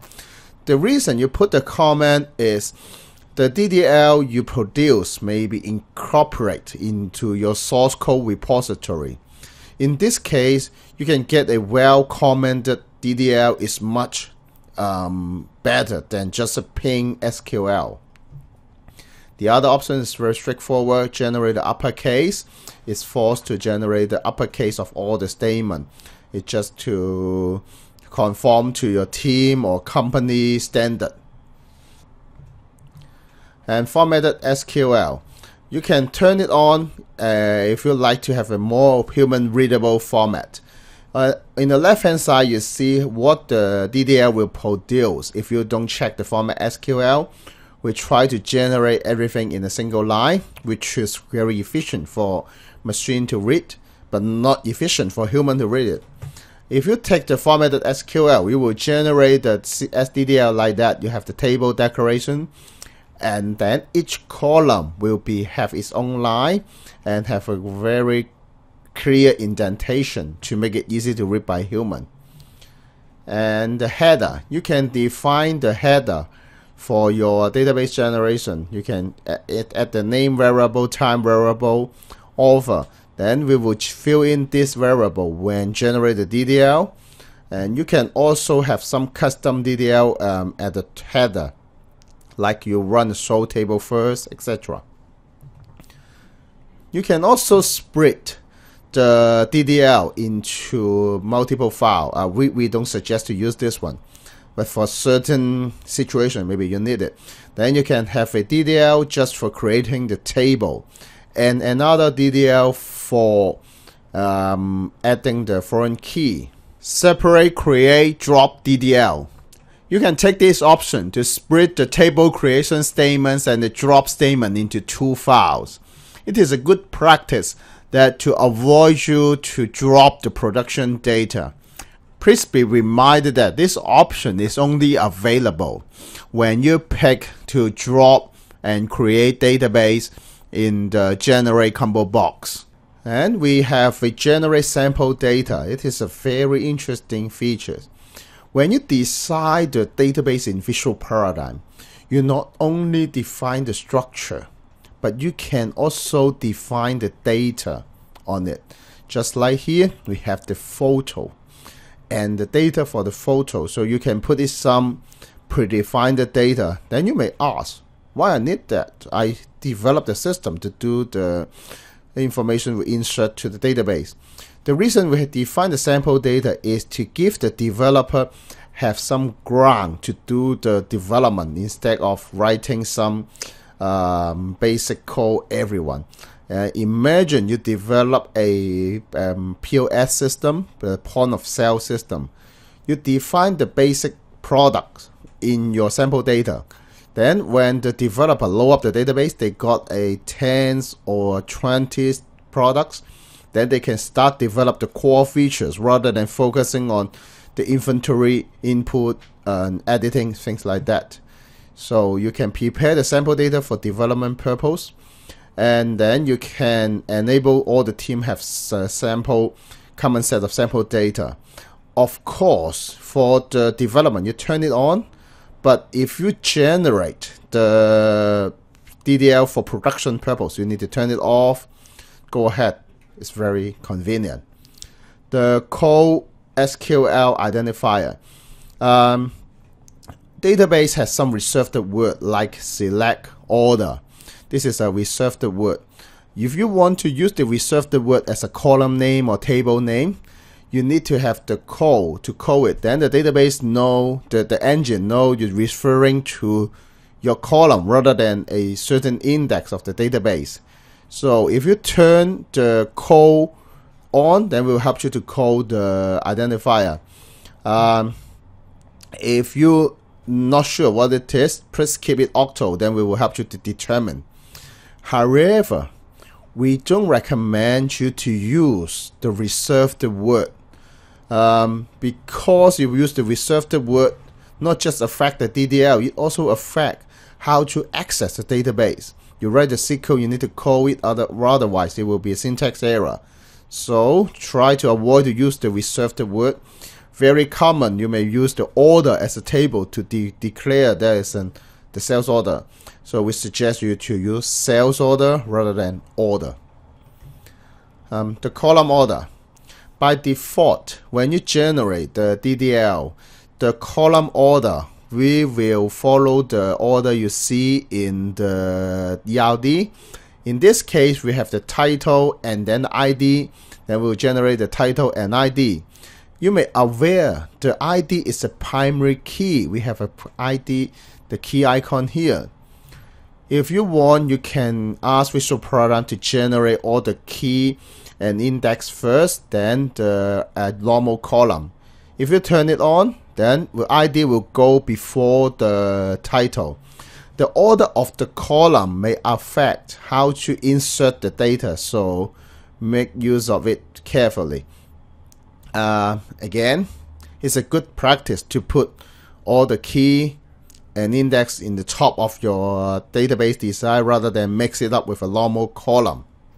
That will increase the readability. DDL extension, you can define the generated file as an .ddl as extension or .sql. It totally depends on your team convention. Connection provider. It is the strategy for obtaining the JDBC connections. Visual Program use the JDBC to connect to your database server. We suggest you just leave it as it is. You don't need to manage it because it's just generate. The efficiency is not very demanding. Connection. This option is exclusive for you generate or hibernate the Java ORM class. The Visual Program not only generate the database, it also can generate the Java code for you to access the database in a totally object-oriented manner. Here you define how to access the connections. You can use the standard Java JDBC connection. You can use the data source, which is provided by the application server, or you can use the mixed strategy. Basically, you use the Hibernate most likely in the application server. So the data source could be the best choice because you can share the connection pool between application. Database configuration. Move on to talk about how to configure a database. The first things you see in the database configuration is a language. Again, it is exclusive for you generate a Hibernate. If you're not going to generate the code, you just generate the database in Visual Program, just leave it, use the Java. And then you see a list of database vendor on the left hand side. You see it is a checkbox rather than an option. That means you can select more than one database you want. The allowable data type when you're doing the modeling is follow the database you select. Like if you pick the Oracle as a default database, then we will show numeric rather than integer. If you pick MySQL, we will show int, things like that. The database DDL generated syntax is based on the default database option. You can right click on the database and set it as a default. Use the pop-up menu. And then on the right hand side of the screen, you will see the version. You pick the version page close to the database engine you use. Visual Program keeps supporting the latest version of the database engine. So keep updating your visual paradigm can get the best option. Choose right version, and then you pick the driver. The driver is the component for visual paradigm to connect to your database. There are different driver supplier in the market. Pick the one you use most frequently, or you use the default one from visual paradigm. The driver file. JDBC is a very popular database connectivity option, and visual paradigm use the JDBC to connect with your database. In order to connect your database through JDBC, you need to provide the driver. You can click the download button on the right hand side to download the driver from the provider directly. And some provider like Oracle doesn't allow to download the driver without registrations. In this case, we will show through the web page. You go there to download the driver, and then you can select the full file in the visual paradigm to point to the driver file. The driver class and dialect. Driver class is related to the driver file you select, then it depends on the class. The dialect is for the Hibernate to talk to the database. Hibernate is a very sophisticated persistent framework. It supports different dialect for optimization of speeds, optimization of the response time, things like that. So you define different dialect. Of course, we suggest you to keep use the default one first until you understand what you are doing. And then the connection URL, you specify the connection detail to your database.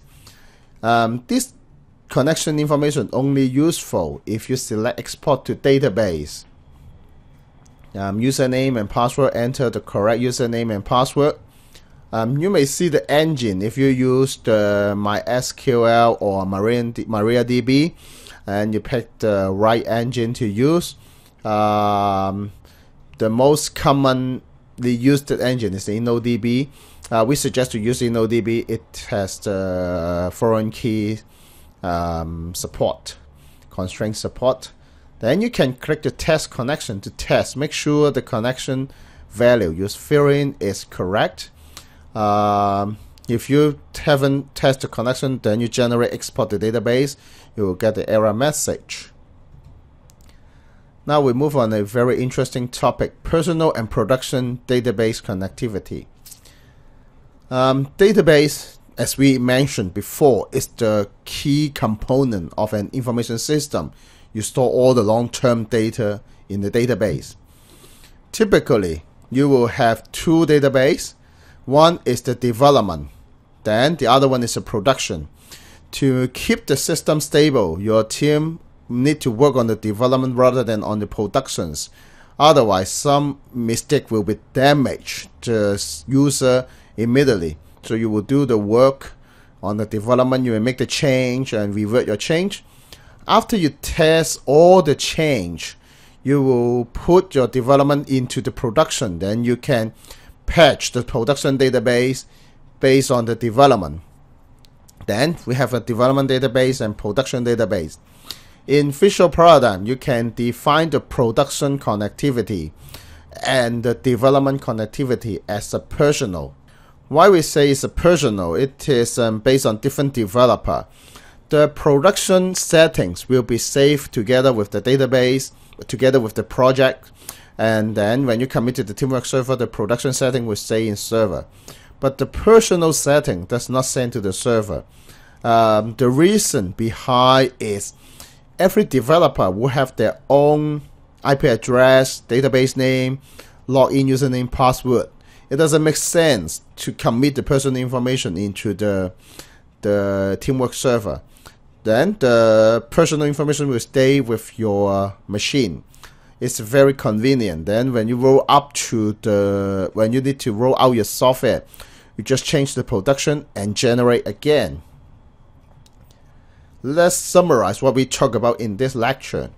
We overview to generate the option and show you how to generate the database and how to configure the database and the setting of the production and personal database connectivity for different purposes. Patch database. In this lecture, I will talk about how to patch the database structure using visual paradigm. Let's take a scenario. You have the online photo album and you keep releasing new features from version to version. The information you keep in the system will change all the time. And you want to change the information, it is unavoidable to change the database structure. You may need a new column, even a new table. As we said before, the database is an important component of your information system. And to introduce a new database structure, you cannot just throw away everything, reinitialize all the database, re-input all the data. Then what you need to do is you need to analyze the differences of the existing version, the production database, and your new version, the new database design, and then apply the differences to the production database. And we call this process a patch database. Most likely it will do when you roll out the new version. We suggest you make this process automatically when you roll out to new system, like you put it in a script or you put it in the initialization file of your new version. Rather than do it manually, it can make a lot of error and slow down the upgrade process. To generate the upgrade, to generate the patch from visual paradigm is easy. You just go to the DB and generate database. The differences is you change from generate database to update database. Let me just do a quick demonstration to you before we move on. Here is the database we created in last lecture, online photo album. Let's take a look on the photo table. You see, we have the ID, album ID, etc. to the image path. And now we go to visual paradigm. This is the entity relationship diagram. We used it to generate such database. For example, we need to add a new column in the photo. We just add a new column. Say this is upload device. And you just store the in. This is used to store the photos is uploaded from the web browser or from your iPhone or from your Android. It saves the device which upload this photo. And assume I make that change now, finish my change in the new version. Then I just need to go to the tools, DB, and generate database. Under generate database, what I need to do is I change to update database. I just changed the path to store in, say, my desktop. This is patch. And now you see I uncheck the export to database. I don't want it to execute directly to the database. I just want to get the script. Then I click OK. And then don't show me again. And click OK. Now it will generate the script. Let me just open the file to take a look. Just here. Let me just open the DDL and you will see, after I open the DDL file, you will see there's an alter table, add a column. I can copy this path, copy this text, and go to the MySQL client, paste it, and execute. Sorry, I just put it in the wrong database, so I need to use it in this database. It's in the testing database. So let me just do one select first, and then I use this editor, and then I paste and execute. You see now I added the column. I just refresh. Now you see the upload device is added to the column. You can imagine you just put this script in the upgrade version script file. Then it will upgrade the database automatically when you roll out the system. Of course, you need to test it before you do that. But the idea is simple. You just keep doing your development. You don't need to care about the database change. Once the development is finished, you decided to roll out to new version. You just go to DB, generate the update script, get the script, test in the testing environment, and then roll out. So it is so simple, right? There is a very important option I would like to use the rest of this lecture to discuss. There is a checkbox called include job table column that not exists in YAO model. You need to use it very careful. Let's talk about the consequence first. When you drop a table or column, if you drop a column, all the data in this column will be removed, that will be deleted permanently. At the sometimes something like that, if you drop the table, it drop all the columns and all the data will be erased from your database. You dropping a table and a column, usually it's a very significant change. If you do it inappropriately, you may lead to a irreversible data loss. Then how it would happen? When we analyze the database and your design, if you find that there is a column in your database, like the wheel in your database, but it doesn't show up in the entity in your ERD, it doesn't have the view column. We cannot, as a visual product, we cannot assume that you don't need this column. Maybe you manually go to the database to create a column for fixing some urgent issue. So we will not delete it. But if you are really sure you don't need the column, you can take this checkbox and then we will help you to delete this column. So that's why we leave this option unchecked as the default, and you need to use it with a very careful before you really take it. Then you just click the OK to generate a patch as I demonstrate. Let's summarize what we talk about in this lecture. We talk about the concept of database patching, and I showed you how to patch the database, and I also cover the delete column or table, the consequence. Reverse database to YAO.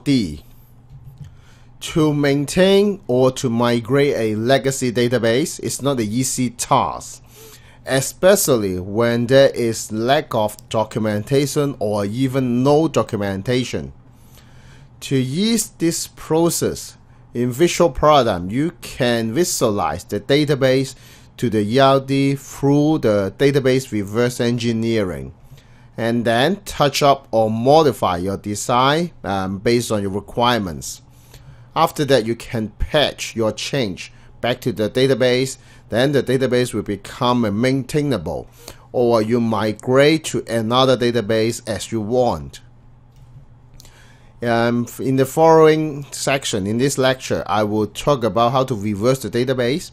I will outline the step first, and then I will demonstrate how to do that.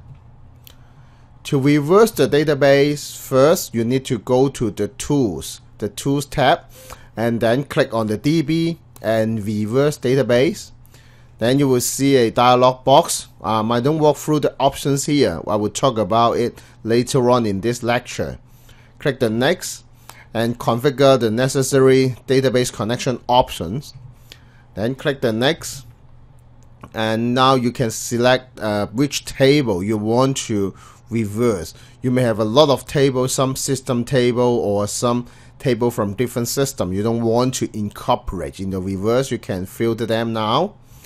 Then click the next and finish. You preview what you reverse, and then you can drag and drop the entity into the ERD. Then you form a proper entity relationship diagram. Let me show you how to do it in Visual Paradigm. Here I have the visual paradigm. This is a new project. I want to show you in the new project, easier to understand.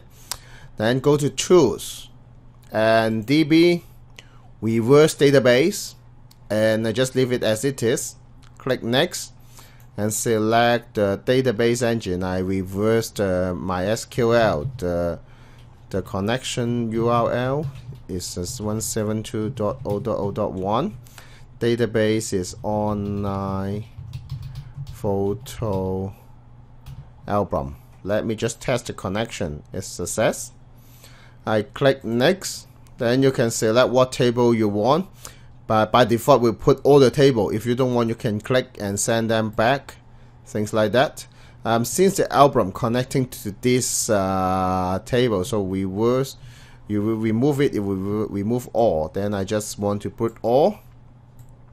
Then I click Next and Finish. Now you will see a list of entities reversed. What you can do is you can drag and drop the entity into the ERD. You see, when you drag and drop the entity, we will create visualize the relationship for you by default. The reason we provide list rather than show all the entity into the diagram is we will allow you to create a multiple ERD instead of single. So you can create another ERD and to accommodate different entity. Then you can drag and drop everything on it, something like that. So we will show all the table. That can help you to build a multiple ERD rather than a giant entity relationship diagram. Let's move on to talk about different options. When you reverse the database, you will see a lot of options. The first one is the language. You can select what method you want to connect to the database. You can select the Java, the JDBC driver is used. Or if you're using C#, it is using the adapter file. The second option is the result. How's the reversed result showing? This is what we see the list, and default it is a pop-up entity list. Let me just show you the differences between this option. The first one is the pop-up entity list. What we just doing is we provide list, and then you can drag and drop the entities into the ERD, and that helps you to develop a multiple context-based entity relationship diagram rather than a giant entity relationship diagram. The second option is to create a brand new entity relationship diagram and place all the entities we reversed it to it. The third option is to reverse the entity into an existing ERD. You need to use it with care, and that may mess up your existing design. But if you're sure that your reverse is just adding some new table into the entity relationship diagram, that's fine. You just do it this way. Or you don't form any diagram, you just reverse it to the repository. Then you can drag and drop to the diagram later on using the visual paradigm. Regarding how to reuse the elements in the model repository to the diagram, you can refer to the visual paradigm essential online training course. Then the third option is the reverse table. You check this if you want to reverse the table to as an entity. If you uncheck, we will ignore all the database table. This is useful if you just want to reverse the stored procedure or the trigger. You can include a synonym. This is the alternative name of the table or view. Please be reminded that the synonym option only support in Oracle database. Only Oracle database provide this synonym. So if you reverse the Oracle, you can check it. The fourth is reverse stored procedure. You can check this option if you want to reverse the stored procedure. You can refer to lecture number 8 about the detail of the stored procedure. Uncheck this if you don't want to reverse the stored procedure. The trigger, similar. It is reverse the database trigger. Again, you can refer to lecture number 8 about the trigger. If you uncheck it, you just skip it. This option is about how to treat the starter procedure and the trigger after we reverse. If you take this box, by default it's ticked, then we will create a procedure shape and put all the procedure inside the single procedure. It's just like grouping all the procedure in a single shape is easier to manage. Or you can uncheck it, then we will create a shape for each procedure. Then you have plenty of flexibility to drag and drop to everywhere. And this option governs both the procedure and triggers. You can select where to store the reversed entities. By default, it will put into the root level of the project, but you can create a model and store the reversed entities. It is very helpful when you have a very large database, a very large system. You don't put everything in the root. You can put it in different model. It's just like the folder. Again, if you want to know more about the model concept, please refer to the Visual Paradigm Essential Training course. I'm just showing you reverse the database from the online database. Sometimes you may not have the connection direct to the working database. We also can reverse the data definition language, the DDL, which is a text file. To reverse the DDL is similar to the database. You just go to the Tools, DB. This time you choose Reverse DDL. And in the Reverse DDL dialog box, you select the DDL file and tell us what kind of database you are reversing. It is important, even we don't connect to your database, but we need to know the data type with what you're referring to. So you need to specify the database and then select the encoding. Basically it's a UTF-8, but you may have a special setting. Then keep the generated ELD checked, and then click OK, and we will reverse the entity into the ELD for you. So it's easy and straightforward. Let's summarize this lecture. We talk about how to reverse the database in ELD and how to use different database reversal options to control the reverse behavior. And I also tell you how to reverse the DDL to the ELD. Hibernate. In this lecture, we will talk about the Hibernate and how to generate the Hibernate mapping Java source code from Visual Paradigm. We focus on the Hibernate, so if you are not using the Java as a development language, you can skip this lecture and move on to the next lecture. First of all, we will introduce what is an Hibernate. Hibernate is an object-oriented framework. It's designed for Java. Java is an object-oriented language.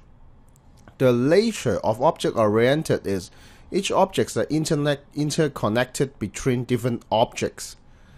If you look at the database side, database is more tabular form with the relationship with other data set, which is also a tabular format. You can see the mismatch. The Java code, the object-oriented, is interconnected, focused on the Java. And the relational model is more on the data and the relationship. So you can see the mismatch. And this mismatch will cause the persistency of the Java object. It will be very challenging. Let's take an example. We have an inheritance class like this. The photo is the superclass, and the wildfire and the landscape is a subclass. And how we store this kind of structure in the relational database. To solve this problem, we need an object relational mapping, maybe in short called ORM. The object relational mapping is a tier that helps you to translate your objects in Java into the relational model, which you can save into the database. And the most famous object relational mapping framework in Java should be the Hibernate. It serves the purpose that to translate from object to relational data, or from relational data back to the object form. The Hibernate is a part of the community of Red Hat projects. It is an open source project, so you can bundle the Hibernate library with your projects without extra cost. And the visual paradigm will help you to generate the Hibernate mapping. That is a lot of challenge of deciding the Hibernate. Then we move on to talk about the mapping between the object-oriented and the relational mapping. In this example, as this training course, we focus on the database design. So we start from the relational database, we start from the entity relationship diagram. In visual paradigm, you can generate the class diagram from the entity relationship diagram, and vice versa, to keep synchronized. To generate is easy. Let's take a look at the steps, and then I will do the demonstrations to you. First, you right click on the entity relationship diagram and select synchronize to class diagram. Then you can select where you want to generate. You can generate to a new class diagram, or you can select an existing diagram to generate to the class diagram. Optionally, you can skip some entity you don't want to generate to class diagrams. Of course, it's optional. And then you click OK. Click OK to generate the entity relationship diagram. Let me just show you how to generate the class diagram. Now I have the entity relationship diagram here. I can right click on the entity relationship diagram and select synchronize to class diagram. Then I click it. Now I can configure where I want to generate. If you already have some class diagrams in this project, you will see the list. This is a new one, so I just name it online photo album class diagram, things like that. And then I can generate. Okay. Then you will see the synchronize to class dialog box. I will walk you through later on. We just click OK. Then now you see it is the class diagram is generated. It's almost same as the entity relationship diagram. I will talk about the mapping in the rest of the lecture. Let's talk about the options you can change, you can configure while generate the mapping. First, you can select where to place the class and the class diagram. You have three options. One is you can same as the source model element. It depends on where the class, the ERD is placed. Then we place the class diagram next to it in the same parent. Or you can generate to the root, which is we don't suggest. Or you can select another model to generate. The model is something like a folder in the file system. Then you can put it in the model.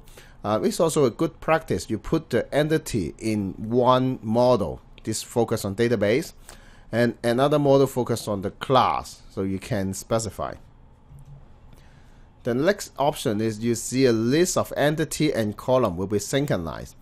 On the left hand side is the table and the column name. You see photo have an ID, title, description, etc. And on the right hand side is the class. You see we will generate and the attribute. You can double click to change, say I don't want to generate the title as an attribute, I want to generate to something else. You can say photo title, something like that in the attribute. The name you put here will direct impact to the code generated. If you set it to photo title, then when you generate the Java code, you will have the set photo title rather than set title. So use it with care. On the bottom, you can export the mapping into the Excel file. You may be very interesting why we export it.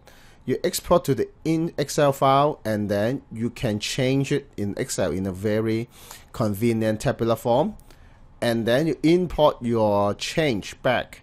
Then you can change all the mapping with your standard, like you put the underscore before the attribute name, etc. You can also enforce some numeric and decimal type to be generated by using the type mapping option. On the bottom of the dialog box, you see there's add a stereotype PK to the ID attribute. You can add a PK stereotype to the attribute in the class diagram if it is a primary key. It doesn't affect the code generator, it just affects the appearance. Then you can easy to see, oh, this attribute is the primary key in the database. Then you click OK to generate. We just showed you generate the class diagram, and the similar procedure can apply from class diagram to ELD. It depends on where you start. Some team start from the object model. You draw the class diagram first, generate to ELD. Some team will design the database first, or you have a legacy database which is running today, so you can reverse it to the ELD and then generate a class diagram. Regarding the reverse engineering, you can refer to the previous lecture in the same training course. Let's look at the mapping in detail, how it maps inside the visual paradigm. First, the object, the entity in the ELD will map to the class in the class diagram. And very straightforward, the type column will map to the attribute in the class diagram. There are one option. If you don't want to generate the attribute for the database column, you can set the property by open the specification of the column and set synchronize the attribute to no. You have a different reason to have this option. Something like you have the column which is auto calculated using the trigger. You don't want the class diagram have direct access to it, then this program will not access to this column. Then you can turn it off and you use your trigger to calculate. On the other way around, if you have attribute in class diagram, you don't want to generate to the column in the ELD, you can also set the persistable to no.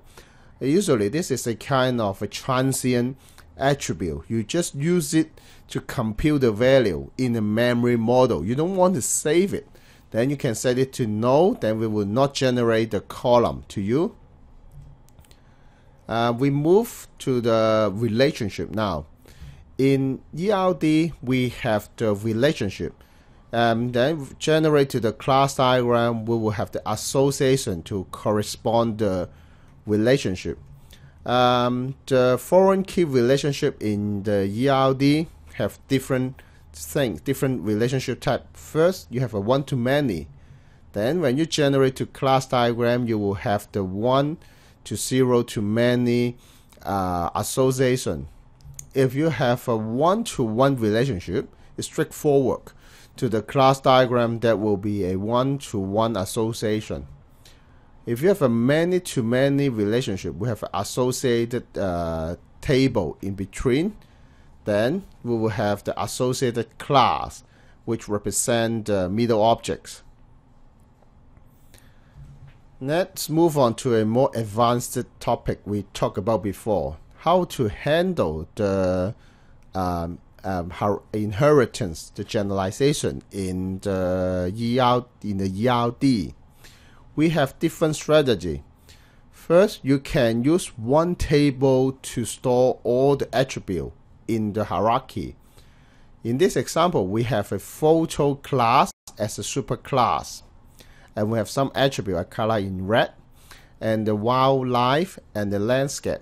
You have a different types of attribute. The first strategy is to put all the column into the same, all the attribute into the same table. Then you see the Julian. and we use the discriminator column to distinguish what this table row is representing in which object. You can imagine if you save the data to the database and you load back, the Hibernate need to know this row is representing a photo or a wildlife or a landscape, things like that. The second strategy is to have a table per subclass. Then you will got a very similar structure. You have a photo, wildlife, landscape class. Then you have a photo, wildlife, and landscape table. This can save a lot of space. You see, we don't redundant the column. But this strategy have one problem, is the performance. You can imagine when you load up the object, load up the row of data to the object, you need to query to more than one table, at least two, to get the objects back. So the query time will be a little slower than the first strategy, but that saves a lot of space. The third one is a table per conquest class. It's similar to the table one table per hierarchy, but it will only create the enough attribute. Like we have a photo, then you just have a photo column. Then the wildlife will have the wildlife column plus its own the photo column plus its own column. The landscape will have the photo column plus its own columns. And this is a quite good strategy. But if you have a very complicated hierarchy in your superclass subclass structure, this could cause the management problem. To configure the strategy is easy. You just right click on the superclass, the top of the organization structure, open the specification, and then you go to the ORM class detail. Then click on the subclasses and select which the strategy. Select the class and change the strategy to table per class hierarchy, table per subclass, or table per conquest class, and then you just apply and close the dialog, and then you're okay to exit the specification dialog box. Okay, now we move on to talk about how to generate the Hibernate code. To generate the Hibernate code, you just go to the Tools tab in the menu and select the Hibernate and click Generate Code. And then you select the output path for the generated source code. If you are using an IDE like Eclipse, it's easy. You're just pointing to the project file. And then you can configure different code generation options. And you can go to the database tab to configure the database option. And this is necessary because we're talking about we really will save the object to the database. So the database option is important. You select the DBMS we talk about in code generation and configure the database connections. Click OK. And then you click OK to generate the source code. After you generate, you will got a set of source code together with the Hibernate library. We will bundle the library for you, add to your projects. Then you can start coding. From now on, you can just write the Java code without single SQL to save your object to the database or load it back. I don't want to make this lecture so long, so I don't demonstrate how to programming, but you can find a lot of resources in Visual Paradigm websites about how to do the programming. It's easy and very intuitive. Let's summarize what we talk about in this lecture. I introduced the Hibernate, and it is an open source persistent tier that you can incorporate in your projects without adding any cost. How to map from ELD to the class diagram. I talk about the basic idea of the mapping and show you the relationship, how to handle from the foreign key to the association and different kind of inheritance strategy. And finally, I showed you to generate the database and the code.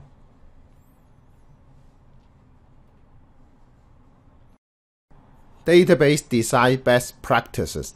In this lecture, I will share some techniques to make good use of visual paradigm to improve the productivity and stability of your database design. Let's take a look about the typical approach of the database design development in our software development team. Typically, we will develop the initial database by the development team altogether. This will have quite a small numbers of tables and columns just for initialize the development. However, from time to time when developers need tables or columns to store their information, they will add the tables and columns by themselves. Ideally, everybody will update the data definition language file, the DDL, for initializing the database environment when we roll out to the production. But the problem comes when someone forgot to update the DDL accordingly. Then we run into the productions will have a lot of problem because some columns or table are missing. Nowadays, we have some visual development environment bundled with the database vendor like the MS SQL, Oracle Designer. But it doesn't solve the second issue, is the duplicated columns. Since we don't have any control, so everybody can add the columns, add the tables they want, you will come up with a column called email to store the email address, and also another email address to store the email address. So that will lead to the data inconsistency. Furthermore, the database specifications will become outdated immediately because nobody will spend time on both. They will just rushing on create a column and do the programming. Visual Paradigm suggests an approach that you can maintain the good design together with an efficient. We suggest you work two team members as the database designer. Here, the two team members does not need to be a full-time designer. They just responsible for update the design if they request. And let's take a look. If someone just asks, I need a table to store a deletion histories, then they will say, okay, let me just add a table. And if someone wants to have a column to store the email address, they will add the email address columns, and they will also update to write the descriptions of the column. We said we need two people. Is if someone is on leave, you still have the other one can pick up the work. And the database design after you set up the initial one will not be so heavy. So we just need to have some part-time workload, the role to maintain it. And the idea is after they update the database, they just commit to the repository, and the developer can get the design immediately and generate the update the database, the development database they want to continue the development work. Let's take a case studies on it. Assume we have a team of 5 people: John, Peter, Russell, Mary, and David. Assume John is worked as a database designer. To keep it simple, we just pick one. And Peter just want an extra column to store the email address. Let's see how it works in action. First of all, Peter will create the task to join in the taskifier. The taskifier is the task management system in Visual Paradigm. You can make use of it. It's free of charge in the repository. He just create a column and state why he need the column. And John will receive the notification and open the task. And then he update the database to see any duplicated column. If no email before, he just add the email column.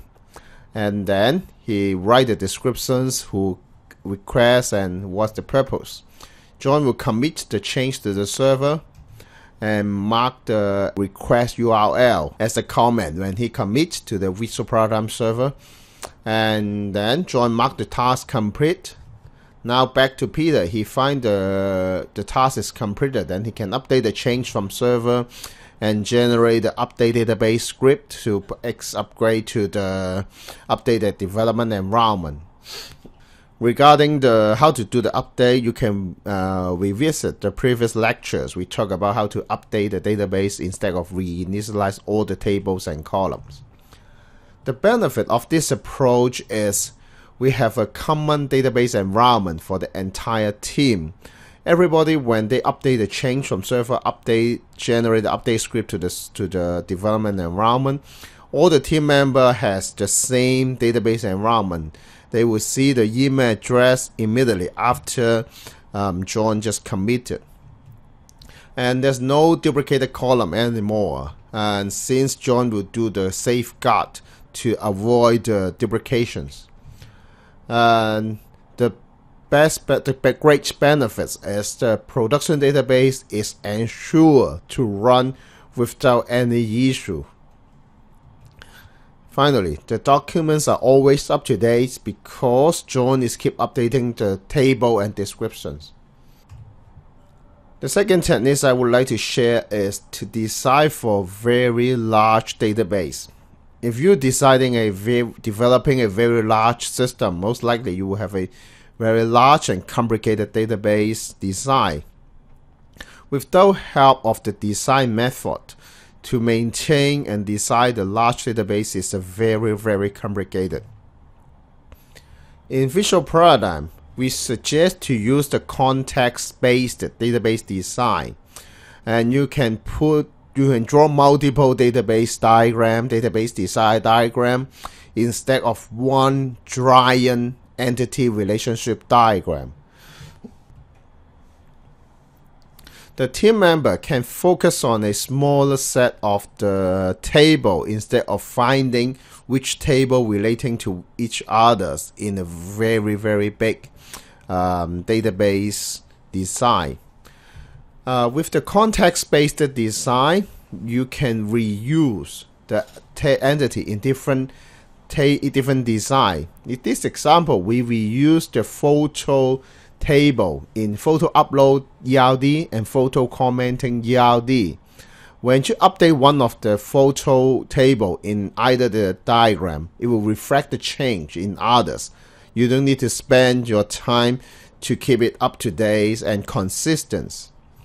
To reuse the entity is very simple. You just need to press the control space when you create the entity.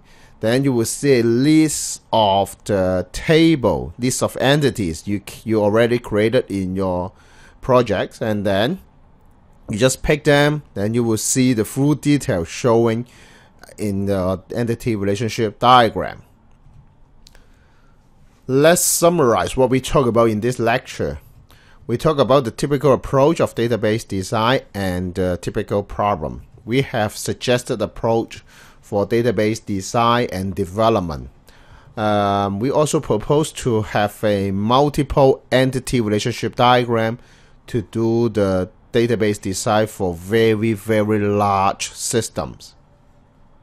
Generate data specification.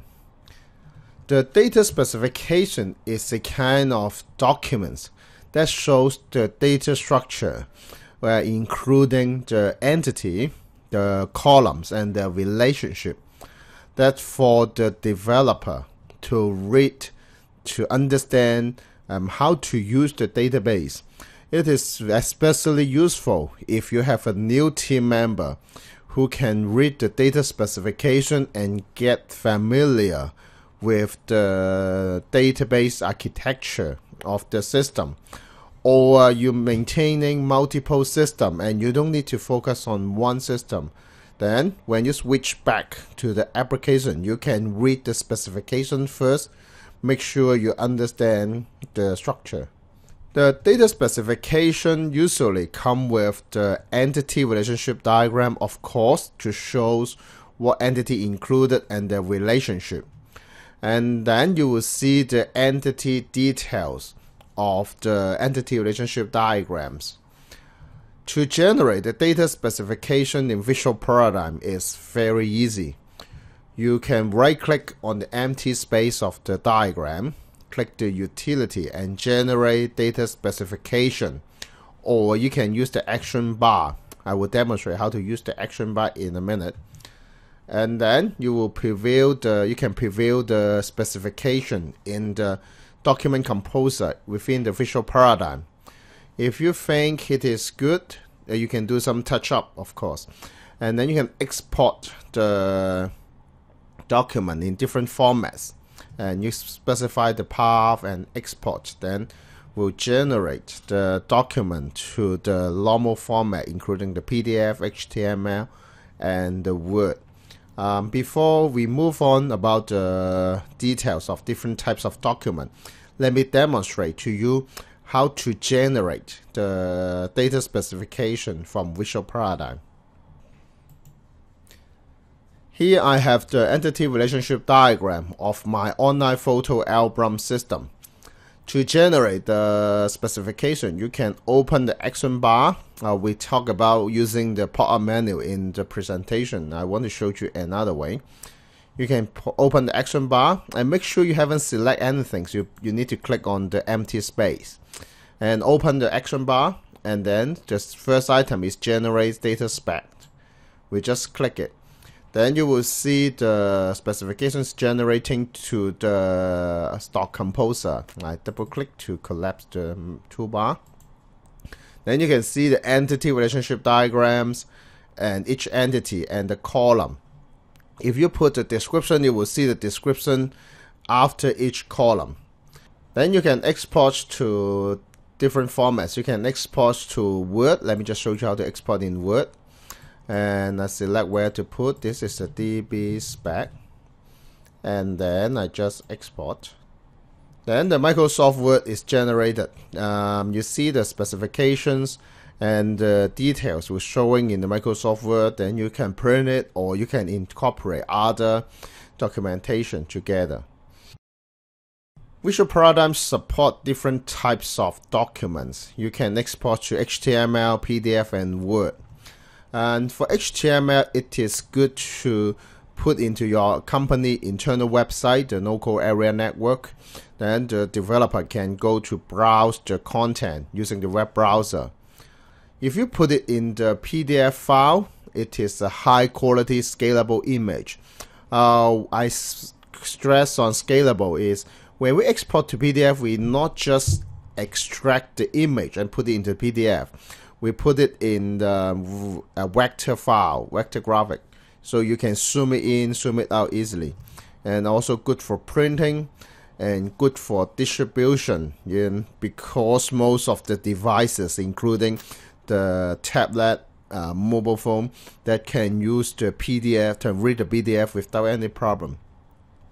For the Microsoft Word, it is good for export to Microsoft Word. Is good for advanced editing. You can incorporate your content, and the Word includes some commenting features that you can get the comments using the Word. I would like to talk one of more advanced concept about generated documentation. Your company may have some documentation standard. You may have your own cover page, own marginal setting, page number, header, footer, etc. When you generate the data specification, you can make use of your own company own format. To do that, we need to use the features called Word template. The idea is you can specify the Microsoft Word. Listen carefully, it is a Microsoft Word, not the Word template. It is a docx file. You can define the cover page. You can define the header style of your document. You can set the page margin, etc. And then when you generate the documents, we will put your Microsoft Word template. We call templates, but actually it is a Microsoft Word file only. Then you will put your cover page at the beginning, and then the content will be follow the rest of the documents. Let me show you how it look like. Here we come back to the database spec we just generate. Please remember we have the cover page, we have the heading in blue color, things like that, okay? And so let me just close the Word file, and I make a new template, just show you how easy it is. I just create a template to make it more easy to identify. I just put a student report. You have a butterfly. I just create a Word file, and then I just don't put anything, so I just save it to the desktop. And then this is the I just put stop at the top. This is the template, and then I close the Word and come back to the visual paradigm, and I just export. I select the Word again. This time I pick the content. I pick the Word template, and I select the template, and then I click just let me have some difference, space _2, and now it export. Then you will see the exported document will have the cover page, and it fill in the content of the documents, and then this is the content itself. And now you see the heading will follow your standard. Then you can understand that everything's follow your company standard as long as you specify in a template file. And you see even the page number, the page border, all look nice. Let's summarize about this lecture. We learn about how to generate the data specification, the usage of PDF, Word, documents, etc., and the use of the Word template I just showed you. And thank you very much for attending this training. Have a good day.